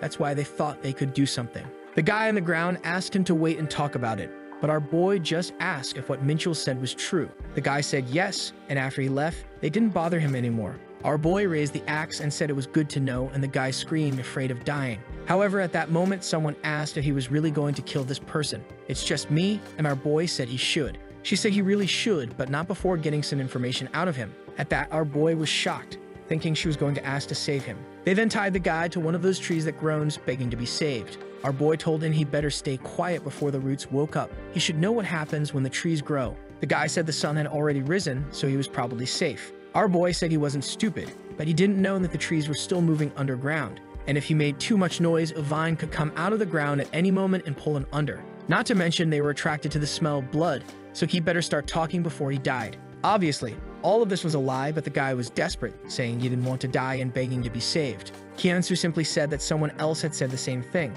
The guy asked who he was talking about, and our boy reminded him of the person he killed as soon as they found him. Desperate, the guy then revealed that the group's name was Black Tattoo, and they had more than 20 members. Our boy asked if they went around killing survivors. The guy said actually they had just stopped there to grab some parts for the truck and were heading to the safe zone. Chiensu slapped his face and thanked him for the information, and with that they walked away, leaving the guy struggling to be freed. Our boy said, "The truth is, I almost forgot. You can't let a bad seed take root," and with that, the guy was cut down. Some time later, the other members arrived at the scene and saw what had happened. Their friend had been finished, and everyone was asking who had done that to him. One guy said it looked like he had run into another group of survivors, and they should report this to the boss. The other guy agreed, but said they first needed to find out who did this. Apparently he had been tortured, but they didn't know who could have done something like that in this area. Then another guy came running, shouting that there were more bodies over there. When he arrived, he saw the 2 friends of the guy and the other one who had been killed by a blow to the head. They wondered if that group had done all this. One guy said he didn't think so, and the bodies wouldn't have been left like this.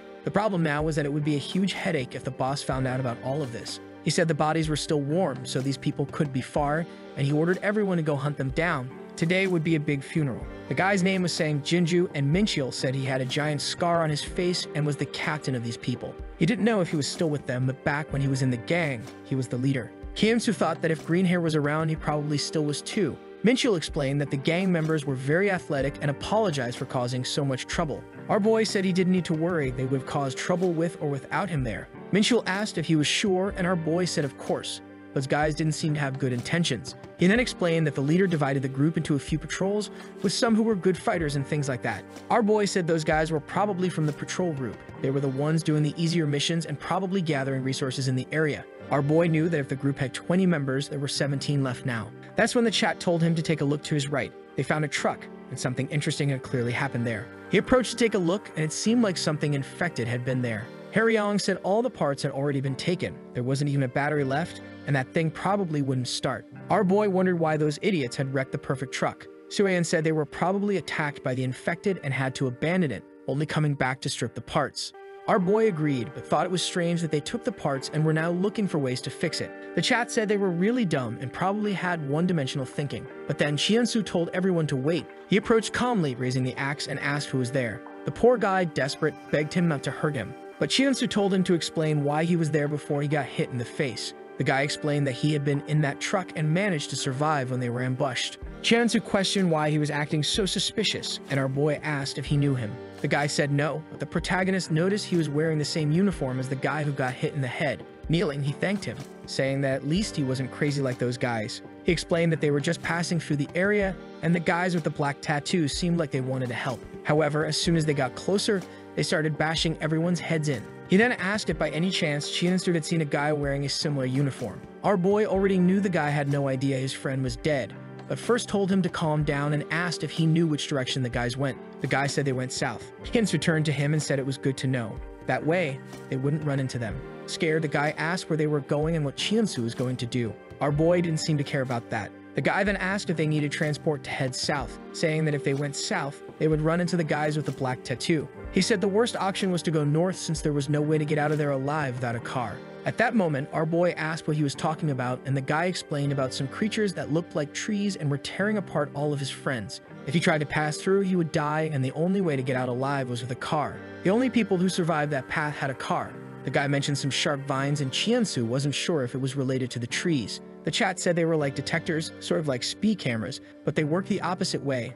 They kill you if you move too slowly. Our boy asked if it wouldn't make more sense to kill the fast ones, but they told him to think of them as carnivorous plants. Now things were more complicated for him because the goal of heading north was to find a car, but without one, they couldn't go north. He then asked if those creatures were only in that direction, and the guy said he wasn't sure, but the people he was with mentioned them surrounding the whole area. Our boy said that considering that, they wouldn't really have a way to go north. Minchul asked if he was sure about going south. Even though he was skilled, those guys were still very dangerous. Our boy said they were just a bunch of dumb thugs, and together, they could defeat them. He was already planning to take them down, so he didn't need to worry. The guy on the ground said he must be pretty amazing to have that much courage, and the chat was even praising him, saying he was trying to act cool. Seeing no other option, he asked the guy's name, who introduced himself as Yang Jun. Our boy said it was a pleasure to meet him and wished him all the luck in the world to survive. Yang, feeling isolated, asked if he could go with them, and the chat urged him to take Yang along. Our boy said he'd like to, but unfortunately, he couldn't, pointing to his hand. The guy asked what he was talking about. Haryong noticed something on his hand, and Chiansu said that it probably wasn't just a regular scratch. The guy said not to worry, it was just a small cut he got during the fight. However, Haryong was sure it was infected. Our boy explained that she was a doctor, so she probably knew what she was talking about. Desperate, Yang begged for help, saying they needed to cut off his arm to stop the infection. Scared, our boy asked what he was talking about, and Haryong explained that he would likely die from losing his arm because they would have to create a huge wound. The poor guy was already stuck, and she said that with such a big wound, the chances of him getting infected again would only increase. Besides, they didn't have any anesthetics, and if he went into shock, they wouldn't have time to wait for him. He would need to be absolutely sure he wanted to try this. Our boy told her to stop scaring the poor guy, and she apologized but said he needed to know what he was getting into. Chiansu said he would help him with it, but he needed to remember that he had already been infected for some time, and maybe this wouldn't do any good. But the guy said he didn't care, he'd do anything for a chance to live. This was all because of those bastards, and they refused to die like this. Chiansu started to think this was all too realistic. Could they really be NPCs?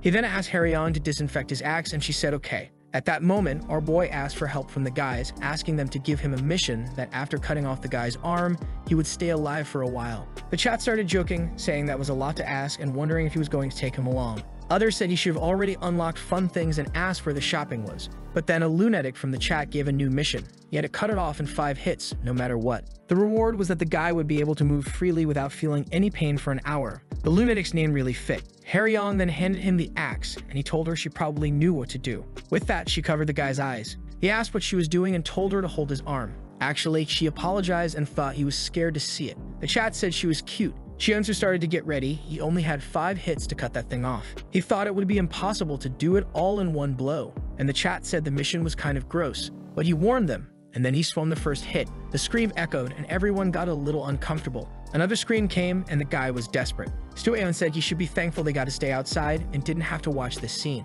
He was just listening to the strikes, saying it was true, but she found it strange. It was taking a long time for this to end. Sometime later, the sounds finally stopped and the door opened. The psycho said they could come in. The poor guy was unconscious on the bed, and our boy was cleaning the axe. Looking at the piece of arm, you could only see the thumb, and our boy said he left the thumb sticking out as a kind of thumbs up for a successful surgery. Minchul asked if the guy was really going to be okay. Our boy said he didn't know, but if he didn't wake up in 5 minutes, they would have to leave. They didn't have time and needed to get out of there before the tattooed guys showed up. Suddenly, the guy sat up and asked what happened. Then he saw that his arm was gone. Our boy told him he probably passed out from the pain and asked how he was feeling. The guy moved his arm, saying he felt great thanks to him. Our boy said he handled it well, but he better calm down. All he had done was delay the effects of the pain, but it would come back soon. The guy fell to the ground, saying that despite everything, he was grateful. But then, everyone heard a noise outside. A guy was kicking some cars, wondering how they were going to find those bastards. Another guy with a mask told him to calm down, but in a rage, he said there was no way to fix that damn truck.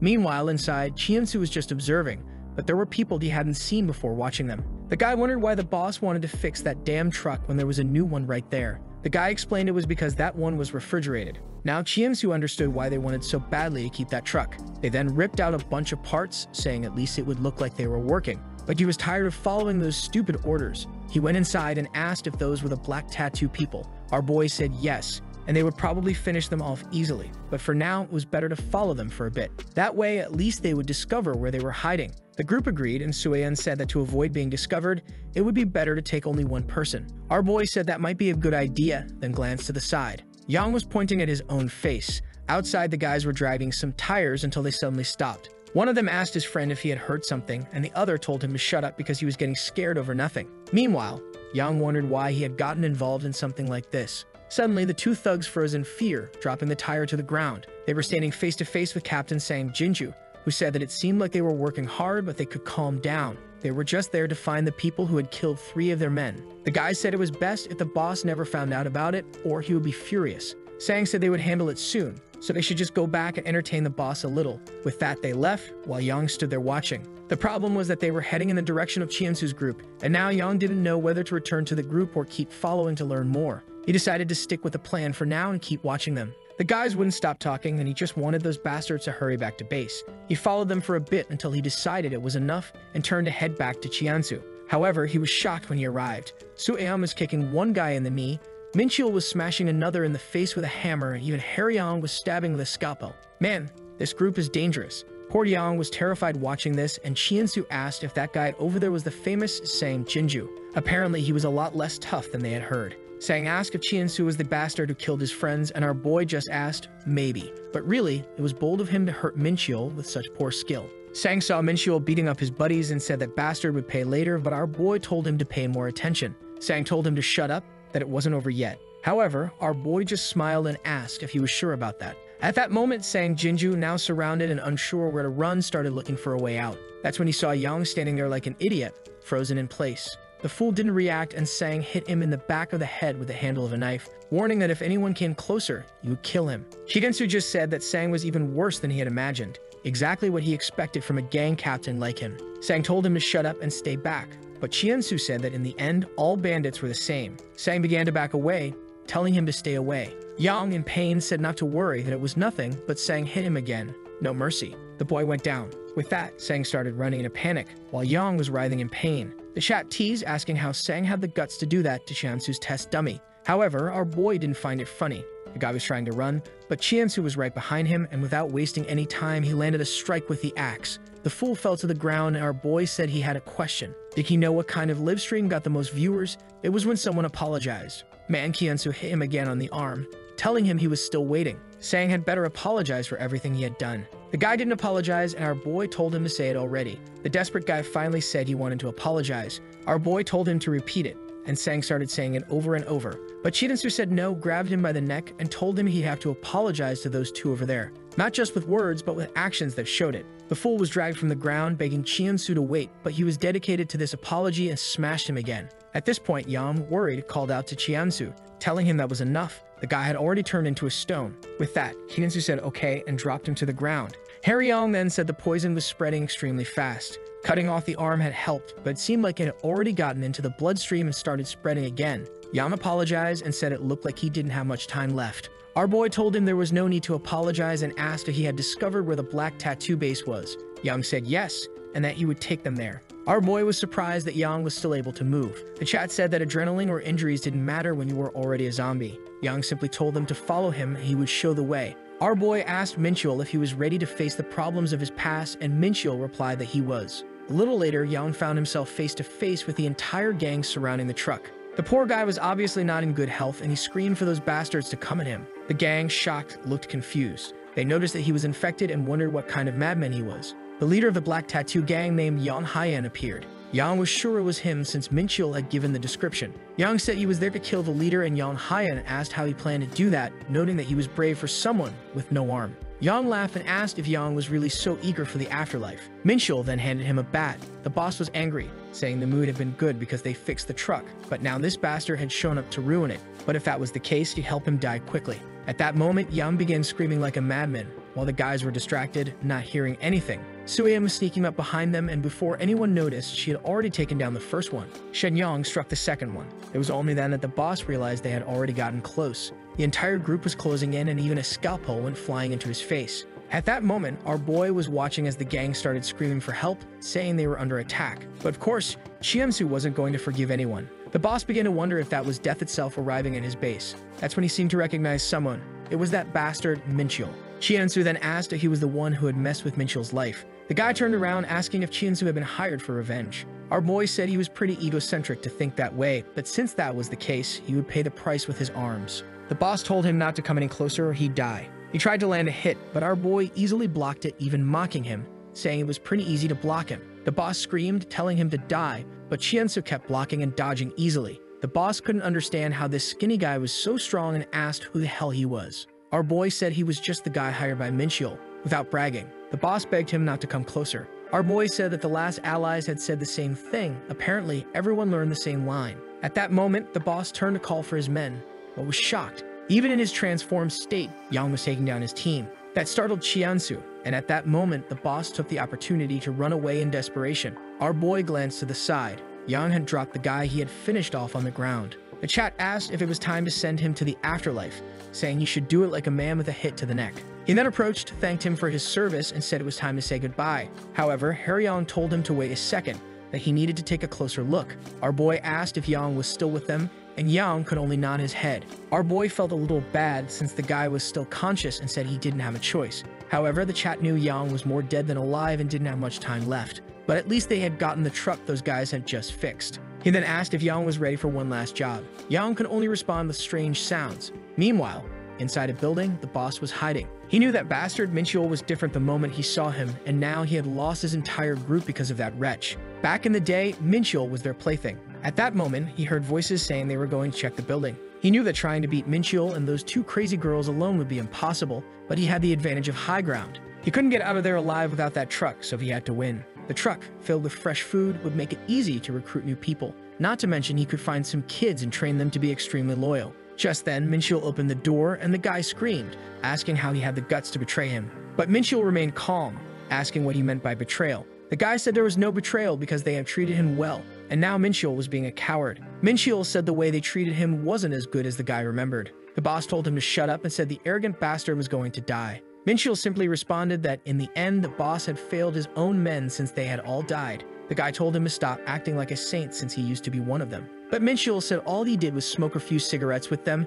He never hurt anyone. He told the boss that if he was so angry, he should come down for a fair fight. The guy said he wouldn't because he knew someone was behind that door. But that's when 2 feet appeared from above and the girls said they were actually up there. Surrounded, the guy told them to stay away. The girls began to descend and he panicked. Seeing that Minchul was alone seemed like his best option, so he ran at him. However, Minchul slammed the door shut and the guy crashed into it like a fool. The girls started to approach from behind, asking if he was that scared. Obviously, the guy ran away in desperation, telling them to stay away. He opened the back door, saying at least he hadn't run into that other bastard. He finally found the truck he had been searching for, but Chiansu appeared behind him, asking where he thought he was going. The guy ran frantically, and Chiansu told him to wait a second. However, the guy got into the truck, opened the door, and told him to stay back. Inside, he found his friend, but then took a hit to the back of the head. He wondered what had just happened. Sometime later, he regained consciousness. He saw he was leaving the place and thanked the guy next to him, saying that when he hired him, he had made the right choice. But then he noticed he was still tied up.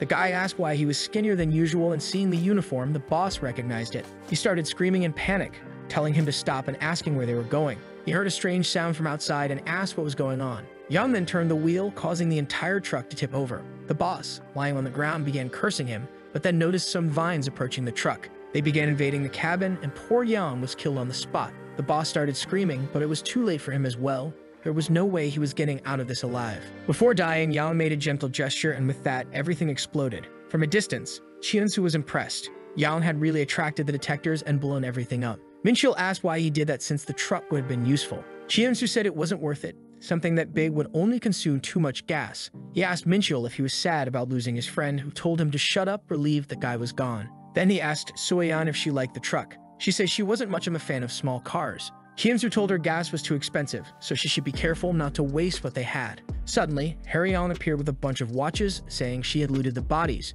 Our boy asked if she was robbing the dead, and Sueyan said she was cute. Harryong said she wasn't looting the bodies, she was just having fun. To please her, Chiansu told her to grab one for him as well. To him, the group wasn't so bad after all. Each one had their own specialty, and they were getting along well. Sueyan then asked where they were going next, and he said maybe to Jeju Island. He then asked the chat if it was better to go by boat or plane, and everyone seemed confused. He didn't know what to do and told them to start heading east. They needed to find another safe area, and he believed that was the best direction. Along the way, they saw a bunch of holes, and Harryong said they were probably made by the vines that Guy had mentioned. As soon as our boy crossed the blue line, he reached a new stage of the mission, and with that, he unlocked the skill function and could even take a look. He used a new function, and the system told him to use the verbal command offer to activate it. The shop was available, and you could check the details. Considering this, heading east seemed like the best choice, and the people on the livestream were eager to see the new features. He still had the two skills from before, and now he also had a new one from the master that allowed him to see through someone else's eyes for 10 minutes when he touched them. However, unlike the other abilities, this one could only be used once. He was annoyed that he could only have 3 level 1 skills and 3 level 2 skills. The chat laughed at him, telling him that's why there's a delete button. He asked what would happen if he gained a new skill when he was already at the limit, and they told him he'd have to delete another one to make room for the new one. Our boy felt isolated, as this restriction put him at a disadvantage. The chat suggested he check the shop and other functions, so he said offer, and suddenly a microphone appeared next to him. He realized he could create a mission and said he wanted to earn 100 zines for eating food. The mission was created, but the chat called him an idiot, saying no one was going to give him 100 zines for eating something. A timer appeared, counting down, and he asked what would happen when it reached 0. When that moment came, the mission failed and everything was cancelled. That's when he realized that the mission he offered had to be accepted by someone. He then said he wanted to offer a mission to become invincible, which would cost 1 million zines. The chat said it was obvious it wouldn't be that easy for him to get an overpowered ability. He had already failed 2 offers, and if he failed 1 more, he wouldn't be able to request any more missions for the day. But for him, it was worth it, because at least now he understood how it worked. He decided to take a look at the shop, but just as he was about to say, shop, Sueyan suddenly braked. He asked what happened, and she told him to look ahead. The road was completely blocked and full of holes.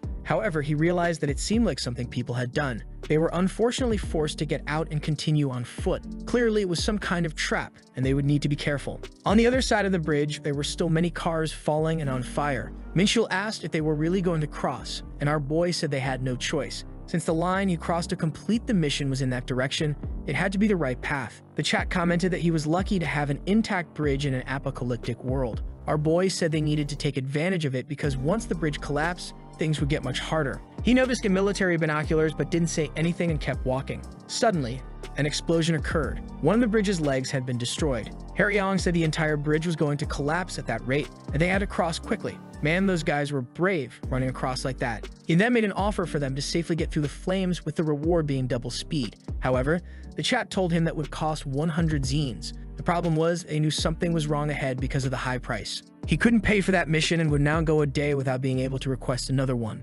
Suddenly, there was a flash of light in front of them, and once again, the entire bridge began to shake. The pillar below was being destroyed, and not only that, the entire bridge was starting to crack. Harry-on tried to grab his hand because our boy was falling, and man, it looked like he wasn't going to make it. The bridge split right in the middle, and Chieon-soo had already fallen into the water, struggling to stay alive and reaching out for someone to help him. A voice was telling him to swim left. He tried, but the current was much stronger. The voice then told him to swim right. The poor guy realized he had no talent for this. He needed to get there. It was just a little further. The voice kept saying he was almost there, and he wondered what it was talking about. But another piece of the bridge collapsed. Time passed, and Chieon-soo woke up in the middle of nowhere. The poor guy got up completely exhausted, with the live stream cheering that he was still alive. Our boy, worn out, thanked them for waking him up. That's when he realized he was far from the bridge and didn't know where his friends were. The chat said they were probably swept away too, and now finding everyone would be really difficult. The poor guy couldn't believe everything went from 100 to 0 so quickly. At least he noticed that Harry-on's bag was with him. He told the chat that he was in a tough spot.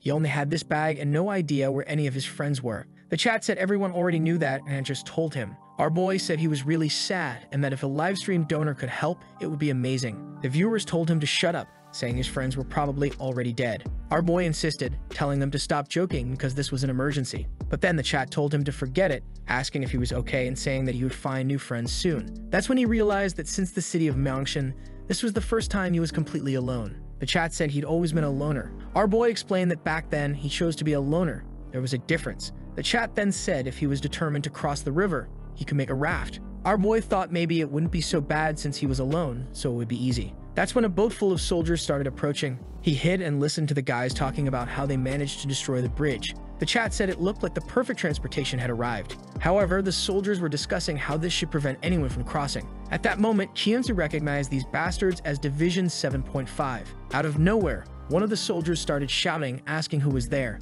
It turned out to be just a little dog standing nearby. The guy said he thought it was those things again, and the other said that if it were, things would have gotten messy. He then told the team to turn the boat around and head back because everything was destroyed anyway. But Chieon-soo wanted that boat and didn't want them to leave. That's when one of the vines attacked from behind, ricocheted off the motor, and hit the soldier directly. Chieon-soo was shocked. How was there a detector vine here when they were so far from them? That's when he realized it was actually a cruel tree zombie. The monster pulled the guy's body in and started tearing it apart, absorbing him. The others tried to shoot, but you can't kill a tree with bullets. Meanwhile, poor Chieon-soo was almost a gunner. The body of the guy with the gun was thrown toward him, and thank God the gun landed right next to him. But he noticed that the guy's body was starting to look dried out as if it was being drained. You never imagined he'd come across a creature that was a fusion of a zombie and a tree monster. Meanwhile, the last soldier was trying to start the motor again, which had stopped working when the branch hit it. But he was in for a scare as the tree attacked him as well. However, this time, Chieon-soo delivered a clean blow right in the middle of the branch.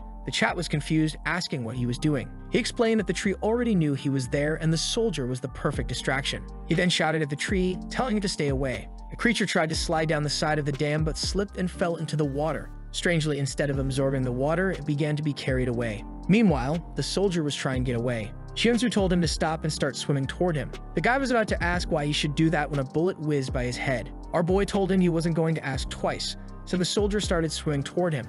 A little while later, the poor guy was being interrogated, and our boy told him to answer where they came from.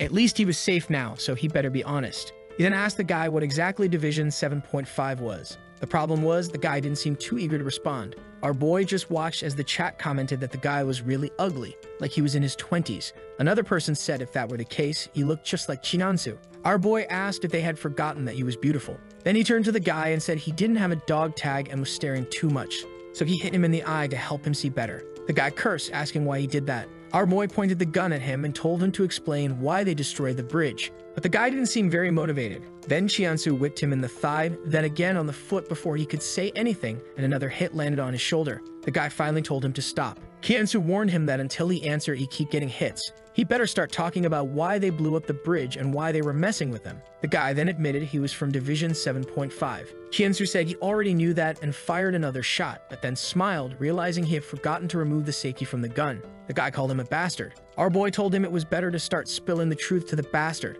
Why was Division 7.5 gathering people? It didn't make sense to call everyone together and then destroy the bridge. He told the guy to explain the reason behind it all. Then the guy said the end, and Chieon-soo asked if he was going to tell the truth or not. The guy already knew what Chieon-soo had said. The end was the password the soldier had given. Chieon-soo asked why he looked confused, saying he knew the password because he was joining them. The chat said the guy wouldn't believe it after getting shot so many times. The guy asked if Chieon-soo was really a VIP, and our boy said he was on his way, but a whole mess happened, which is why he was delayed. The guy couldn't believe they made such a big mistake, and Chiensu told him to explain why they were blowing up the bridges. However, the guy said that even if he was a VIP, telling him that would only complicate things further. Our boy asked why he was so hesitant. He was also a combat mercenary, which is why he liked to relieve stress this way. The chat was laughing, wondering what the fool was talking about. The guy was still hesitating, and Chiensu told him that if he answered everything, he'd take him with him. He should know that Chiensu was an expert and could take care of him, so it was better to just talk. Our boy's roleplay was getting pretty serious, and the guy hesitated,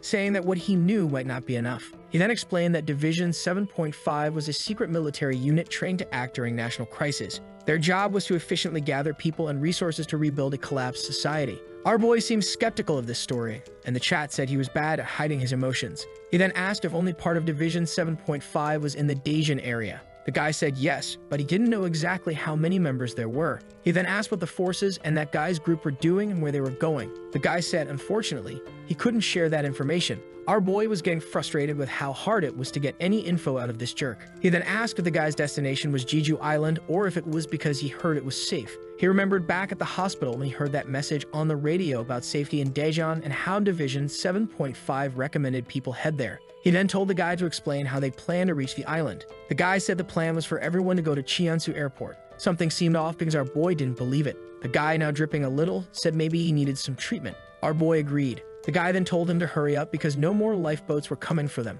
Our boy said he seemed tired, so he would ask just one more question. If the job was to gather people and they were blowing up the bridge, did that mean they already had everyone they needed? The guy said it was kind of like that, as they didn't need any more civilians. Taking too many people would make it difficult to control everyone. This business of keeping everyone in line didn't sit well with our boy. He said that gathering people to help rebuild society was noble and really helped prevent panic and chaos. However, blowing up the bridge so no one could cross, that was going too far. To him, something smelled fishy about the whole thing. The guy yelled that they were trying to rebuild the country and weren't some kind of rebels. Chiensu asked if he really believed that made sense. The guy couldn't seem to respond. At that moment, Chiensu pointed the gun and said it was okay, that he had already heard everything he needed. The guy asked if he was really going to be killed after telling him everything. Our boy said, unfortunately, he couldn't be friendly with someone like him. Seeing a zombie nearby, he said he knew an old friend who hadn't been seen in a while. He then opened the door, grabbed the guy by the head, and said it was time to pay for what he did to his friends. As the guy was devoured inside, our boy walked away, now with the problem of how to cross.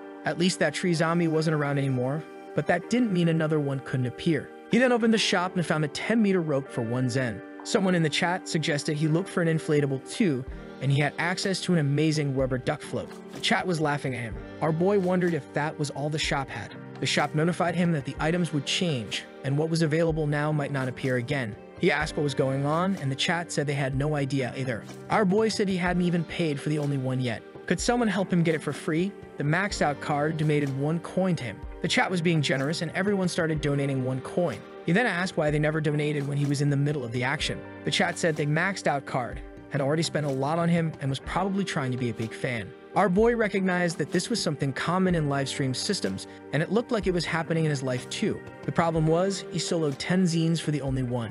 Even worse, his friends in the boat from earlier had all floated away with the current. The maxed out card kept donating, but our boy said he didn't need that much and that he could manage from now on. He didn't want his golden goose to disappear like that. But that's when they heard a noise, and the chat told him to take a look.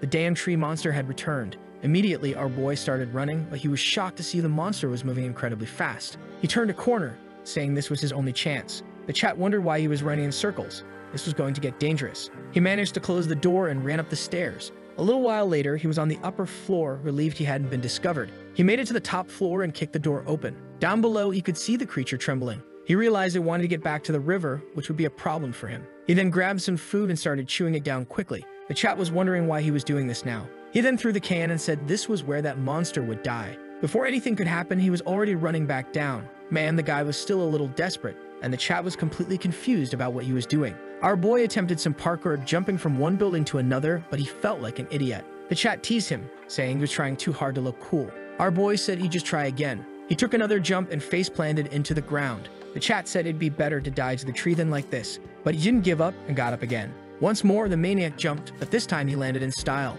The The chat said the third time's always the charm. He then looked down the street, grabbed a can in his hand, and wondered what he was doing. He knew that sometimes monsters fought each other, and considering there were vines nearby, suddenly several of them emerged from the ground. He told them to fight to the death. While they fought, he ran down the stairs. What he needed to do now was find a way to cross the river while they fought. The zombie was caught in the vines and couldn't attack him, so he easily ran past, waving goodbye. However, he heard cracking sounds and saw the creature was already breaking free. He had to run and cross as quickly as possible. Fortunately, the water level was lower and the current seemed slower. The chat asked where his courage was and told him to just jump in and swim. The problem was that he knew he was bad at swimming. Then he saw the creature coming after him.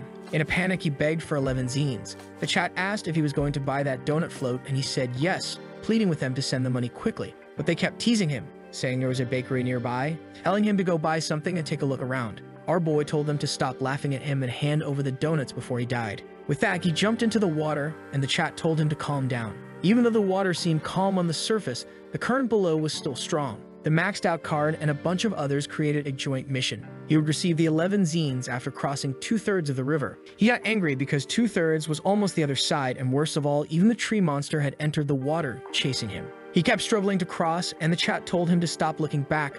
There was no time for that. He was about to reach the 2/3 mark, thinking the creature might have drowned. Finally, the mission was completed and he received the reward. He immediately opened the shop and bought the float too. A circle of light appeared floating above him, and suddenly, the rubber duck float dropped in front of him. But at the same moment, the tree grabbed his foot. He started kicking, telling it to let him go. It seemed like the creature had been dragged by the current, and he was safe for now. The chat told him not to give up after getting the zines. He said he was just fighting the current while the creature was being carried away. However, that's when he heard something. The monster had done the same thing and was coming up behind him. He had no more zines and needed to figure out a way to create distance from it. He stretched out in a straight line to let the current carry him faster. The chat was confused, saying it was impossible to know what he was thinking. The biggest problem was that the middle of the river was full of debris from the collapsed bridge. One wrong move and he could get stuck, or worse, something could fall on his head. But he had no choice and kept going straight. The chat joked that he was wriggling away like a worm. Then he saw the bridge start to collapse because the tree couldn't pass. He flipped the bird at the creature and told it to get lost, just as the bridge collapsed on top of it. Sometime later, he was exhausted, saying that was way too hard, and the chat teased that he looked like he had aged 10 years. But again, he noticed something unexpected. The little dog from earlier was swimming peacefully. He called out to it, and the dog even looked back at him. Our boy asked for help, telling the dog to lead him to the shore. The chat was confused, watching this guy talk to a dog. However, the dog actually heard him and headed toward him. It circled around and our boy got emotional, asking for help. But suddenly, the dog turned and walked away. The chat joked that the dog must have realized what a horrible personality he had and decided to abandon him. Our boy said it was fine, that he could make it on his own. However, he then noticed the dog seemed to be showing him the way to the weaker current. It turned out the dog was smarter than he thought. Sometime later, he finally made it out of the river, exhausted, thanking the guys. The dog came over, all happy, and our boy knew it wanted a reward. He gave the precious fish he had, saying he knew the dog must be hungry. The chat asked what he was going to do now, warning that the soldiers could show up at any moment. He said he already knew and was on his way. First, he needed to get to the Daejeon terminal. He was checking the routes on his map when the dog seemed to notice something. It started barking, and that's when something strange happened. A bus pulled up at the stop. An old man shouted from inside, telling him to get in. Shiansu was completely confused. The guy told him to hop in if he wanted to survive because there were a bunch of dogs coming, or rather, some transformed wolves. At that moment, our boy jumped in, and the chat told him to bring the dog with him. He looked back, seeing the dog standing there staring at him.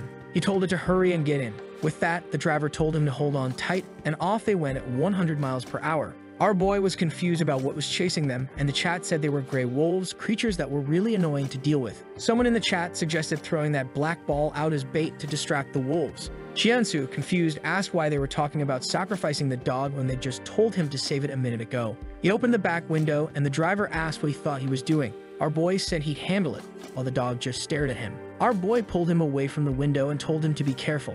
He said he'd take care of this. At that moment, he screamed, drawing the wolves' attention. The aggro went to 6, and the wolves went wild. Chiansu threw a can, saying it was time to eat, and it hit one of the wolves directly in the face, causing it to crash into another, and both tumbled backward. One of them was bigger than the others, and it had a scar on its face, so that was probably the leader. If that was the case, he had to take it down. He landed a blow right in the leg. The beast howled, but it kept moving forward. Chiansu was shocked that the creature didn't fall, but finally its leg gave out and it collapsed. All the other wolves seemed to stop and just stare at it, giving the bus enough time to get away. Our boy was relieved that this whole mess was finally over. The driver introduced himself as Chang-sik Park and asked where the boy came from. Chiansu realized he had been rescued, even though he was a complete stranger, and explained that he came from the other side of the river. The driver asked how, as far as he had heard, the bridges had all been destroyed. Chiansu confirmed that was true and he had swum across. However, to Chiansu, this guy seemed even more unbelievable than he did, so he asked where the driver had come from. The driver said, of course, he came from the bus garage.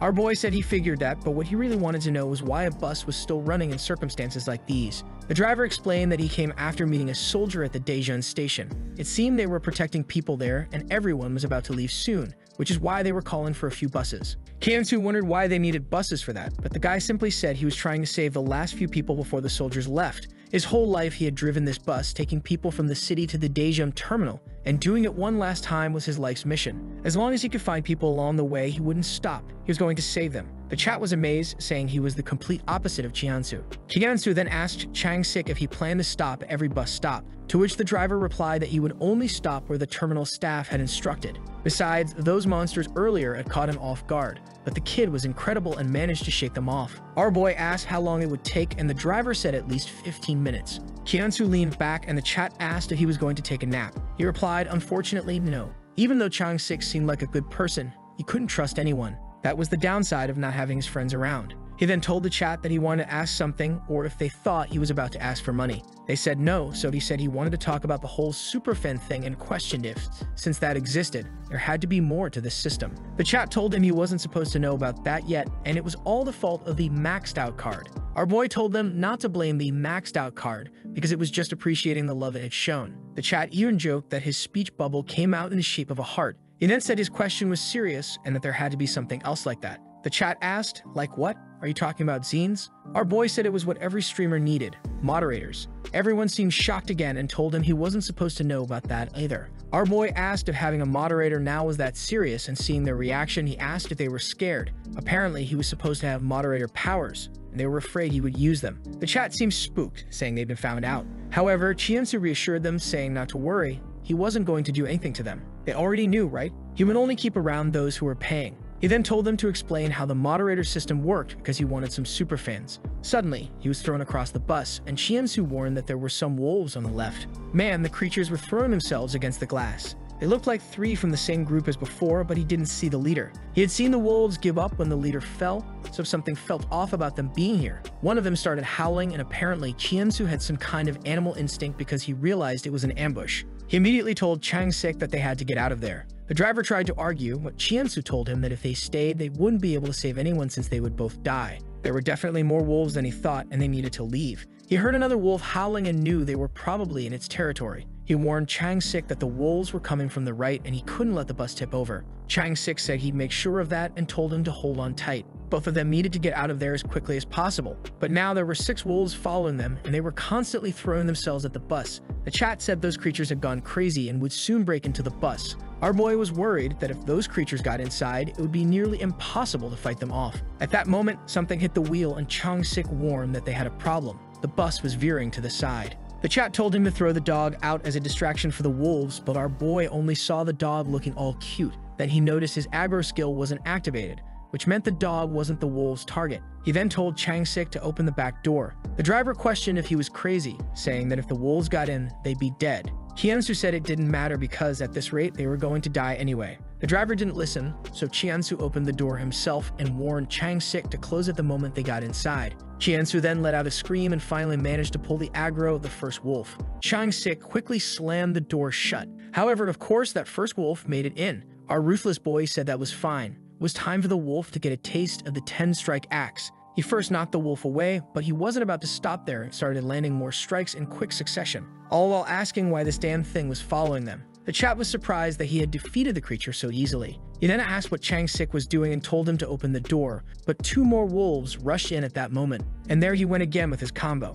The chat seemed unsure he could handle 2, but he seemed to be managing it with ease. That was until one wolf nearly bit his face. He dodged, and the creature fell near the driver, causing Chang-sik to swerve, throwing Chiansu to the side. But he quickly regained his footing and said he would finish this with just 1 more strike. That's when he noticed the creature was too close to hit with his axe, so he kneed it in the head to shut its mouth. Now he could pull out the axe and the beast began to whimper. Even the little dog, who Chiansu had already named Furball, was biting at the wolf's paw, helping to take down another one. Sometime later, Chiansu was exhausted. Chang-sik complimented him, saying he was incredible and asked how he could fight like that. Our boy replied that he had been training his whole life, and the chat joked that he was starting to bluff again. He looked at Furball and said it was time for them to take a walk. With that, the two of them opened the door and stepped outside. Chang-sik was beginning to worry since the bus was nearing its limit, but off they went with 2 more wolves in tow, and Chien-su went outside to finish them off. Regretting it, Chang-sik even donated 3 years off his life, saying he should have done this from the start. Our boy thanked him and said he had a plan to handle it. He had told Chang-sik that as soon as he stepped out of the bus, he should wait 5 seconds and then honk the horn. When the horn blared, the wolves were startled and turned toward the noise. Chien-su took advantage of the moment, quickly finishing off the first one, and with another slash, the second was done for 2. With the street painted red, he told Furball to get back on the bus. He then jokingly asked the chat if the dog was some kind of item or NPC, and the chat laughed, saying it was just a smart stray dog. He said he understood, but at least it seemed to listen to him. Someone in the chat commented that certain animals were as good as rare items, though they were hard to come by. However, our boy humiliated Furball, saying that didn't seem to be the case with him. One of the problems now was that the back tire had been punctured by a bite. Chang-sik came out and asked if he was okay. Chien-su said yes, but now they'd have to walk the rest of the way. Chang-sik was shocked, but said it might work since it was only a few minutes away. Our boy warned that they had to move fast, because if that wolf was flying around, more could show up at any moment. He made it clear that he would only accompany him until they found the soldiers. Meanwhile, at the Daejeon terminal, a crowd of people was shouting, demanding to be let in, saying they had arrived first. Inside, the soldiers wondered how much longer they had to stay there. One of them explained that someone from the other group had asked for more time, but another soldier said it was impossible for more people to be outside. He said he believed they had already done enough because no one else would make it out of that mess. If no one else had made it, it was because they were all useless. All they needed were a few refugees to serve as decoys for them to reach the airport. But suddenly, they heard a scream and everyone turned their guns. It was Chang-sik, screaming for help as he was being chased by a pack of wolves. The people panicked, shouting that the creatures were coming their way, and the soldiers were furious because they had been about to leave. They started shooting, bullets flying everywhere. One of the soldiers stepped forward, calling for a ceasefire. Chien-su thought they had killed the old man, but Chang-sik thanked them for saving him. One of the soldiers approached the wolf, thinking something wasn't right. How did this old man escape creatures that were so agile? The soldier asked the captain if something was wrong. The captain wondered how the old man had made it there alone. Another soldier said that since he was wearing a driver's uniform, maybe his vehicle had broken down nearby. The captain said that was possible, but things were getting chaotic just as they were about to leave. Chang-sik introduced himself to the captain, saying it was good to see him. The captain told him to stop making pleasantries while they were outside because he didn't want anyone to know he was a high-ranking soldier. He then said he had received word from the other teams and told them to prepare to head to Shenzhou Airport. He reminded the captain that while the people at Daejeon Station wanted to work together, they were going to take all the glory for themselves. He also reminded the soldier that, as his number 1, it was his job to live up to expectations while they were on their way to Chengdu. Nearby, Chien-su was relieved that the old man hadn't been shot, and the chat commented that there had been way more gunfire than they expected. Our boy knew this was because of the huge number of wolves. He thanked Mr. Park as he headed to one of the buses. The chap told him to be careful. There might be something in there. That's when he heard a noise and hid behind one of the cars. The chat seemed to recognize the guy carrying the keys. A little earlier, Chien-su had mentioned the guy at the terminal who was collecting the keys from all the cars, probably holding them for his friends since he worked at the terminal office. Suddenly, someone called out to him. It was Chien-su, who said not to worry because he was just someone who had recently arrived. The man told him to go talk to the soldiers because they would be leaving soon. Chien-su asked if he was just collecting the car keys. The man told him to stop bothering him because he was busy and to stay away. Our boy asked if he wasn't planning to leave. The man said no, because he was waiting for a friend. Right away, Chien-su asked if that friend was the one who left him with the keys. The man demanded to know who told him that. Chien-su said he heard it from the driver of bus number 2. The man, a bit embarrassed, wondered why that old man had gone around telling everyone. He then confirmed that his friend had left the keys and hadn't returned yet. He asked if the old man was still alive. Chien-su said he was probably with the soldiers, and the man asked why Chien-su was there. Our boy said he had his reasons. There were a lot of things he needed to resolve. The man asked if Chien-su was trying to steal a car after all the effort he had put into gathering them. Chien-su said he just wanted to borrow one and that the man could even come with him if he wanted. However, the man said he couldn't leave because when people came to collect the cars, he had to be there. Chien-su questioned if he was really waiting for his friend. The man replied that his friend's only job was to return with the keys, so he was sure he would come back. But the man handed over a key, saying the car was working and no one had claimed it. He just needed to press the button, and he'd find out. Chien-su thanked him and said he hoped he'd find his friend soon, but his expression quickly changed. The boy had just gotten a new toy to drive around the city. With no other choice, he got in.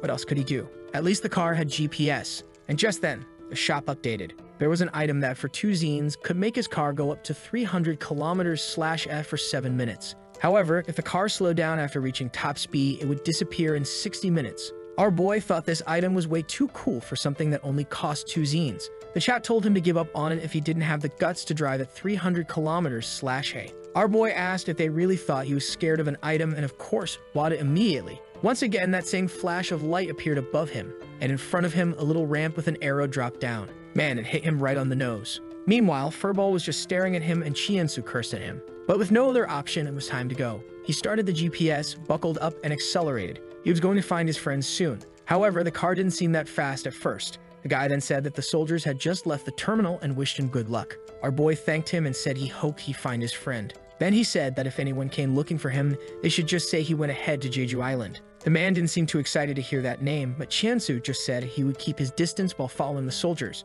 The army and the civilians were already on the road. Everyone felt slightly relieved since the path seemed safe, and of course, the soldiers wouldn't abandon them. The only thing Chiensu found strange was that they always seemed to be walking ahead, and maybe they should slow down. But the driver told everyone not to worry, as he was sure they were going slow for a reason. Everyone was murmuring, but no one said anything. That's when one of the soldiers appeared, shouting that there were monsters ahead. The people went to check, and suddenly, they saw like this video that helps Mamoru make more juicy content for his viewers, activate the cheeky little bell, and I'm out.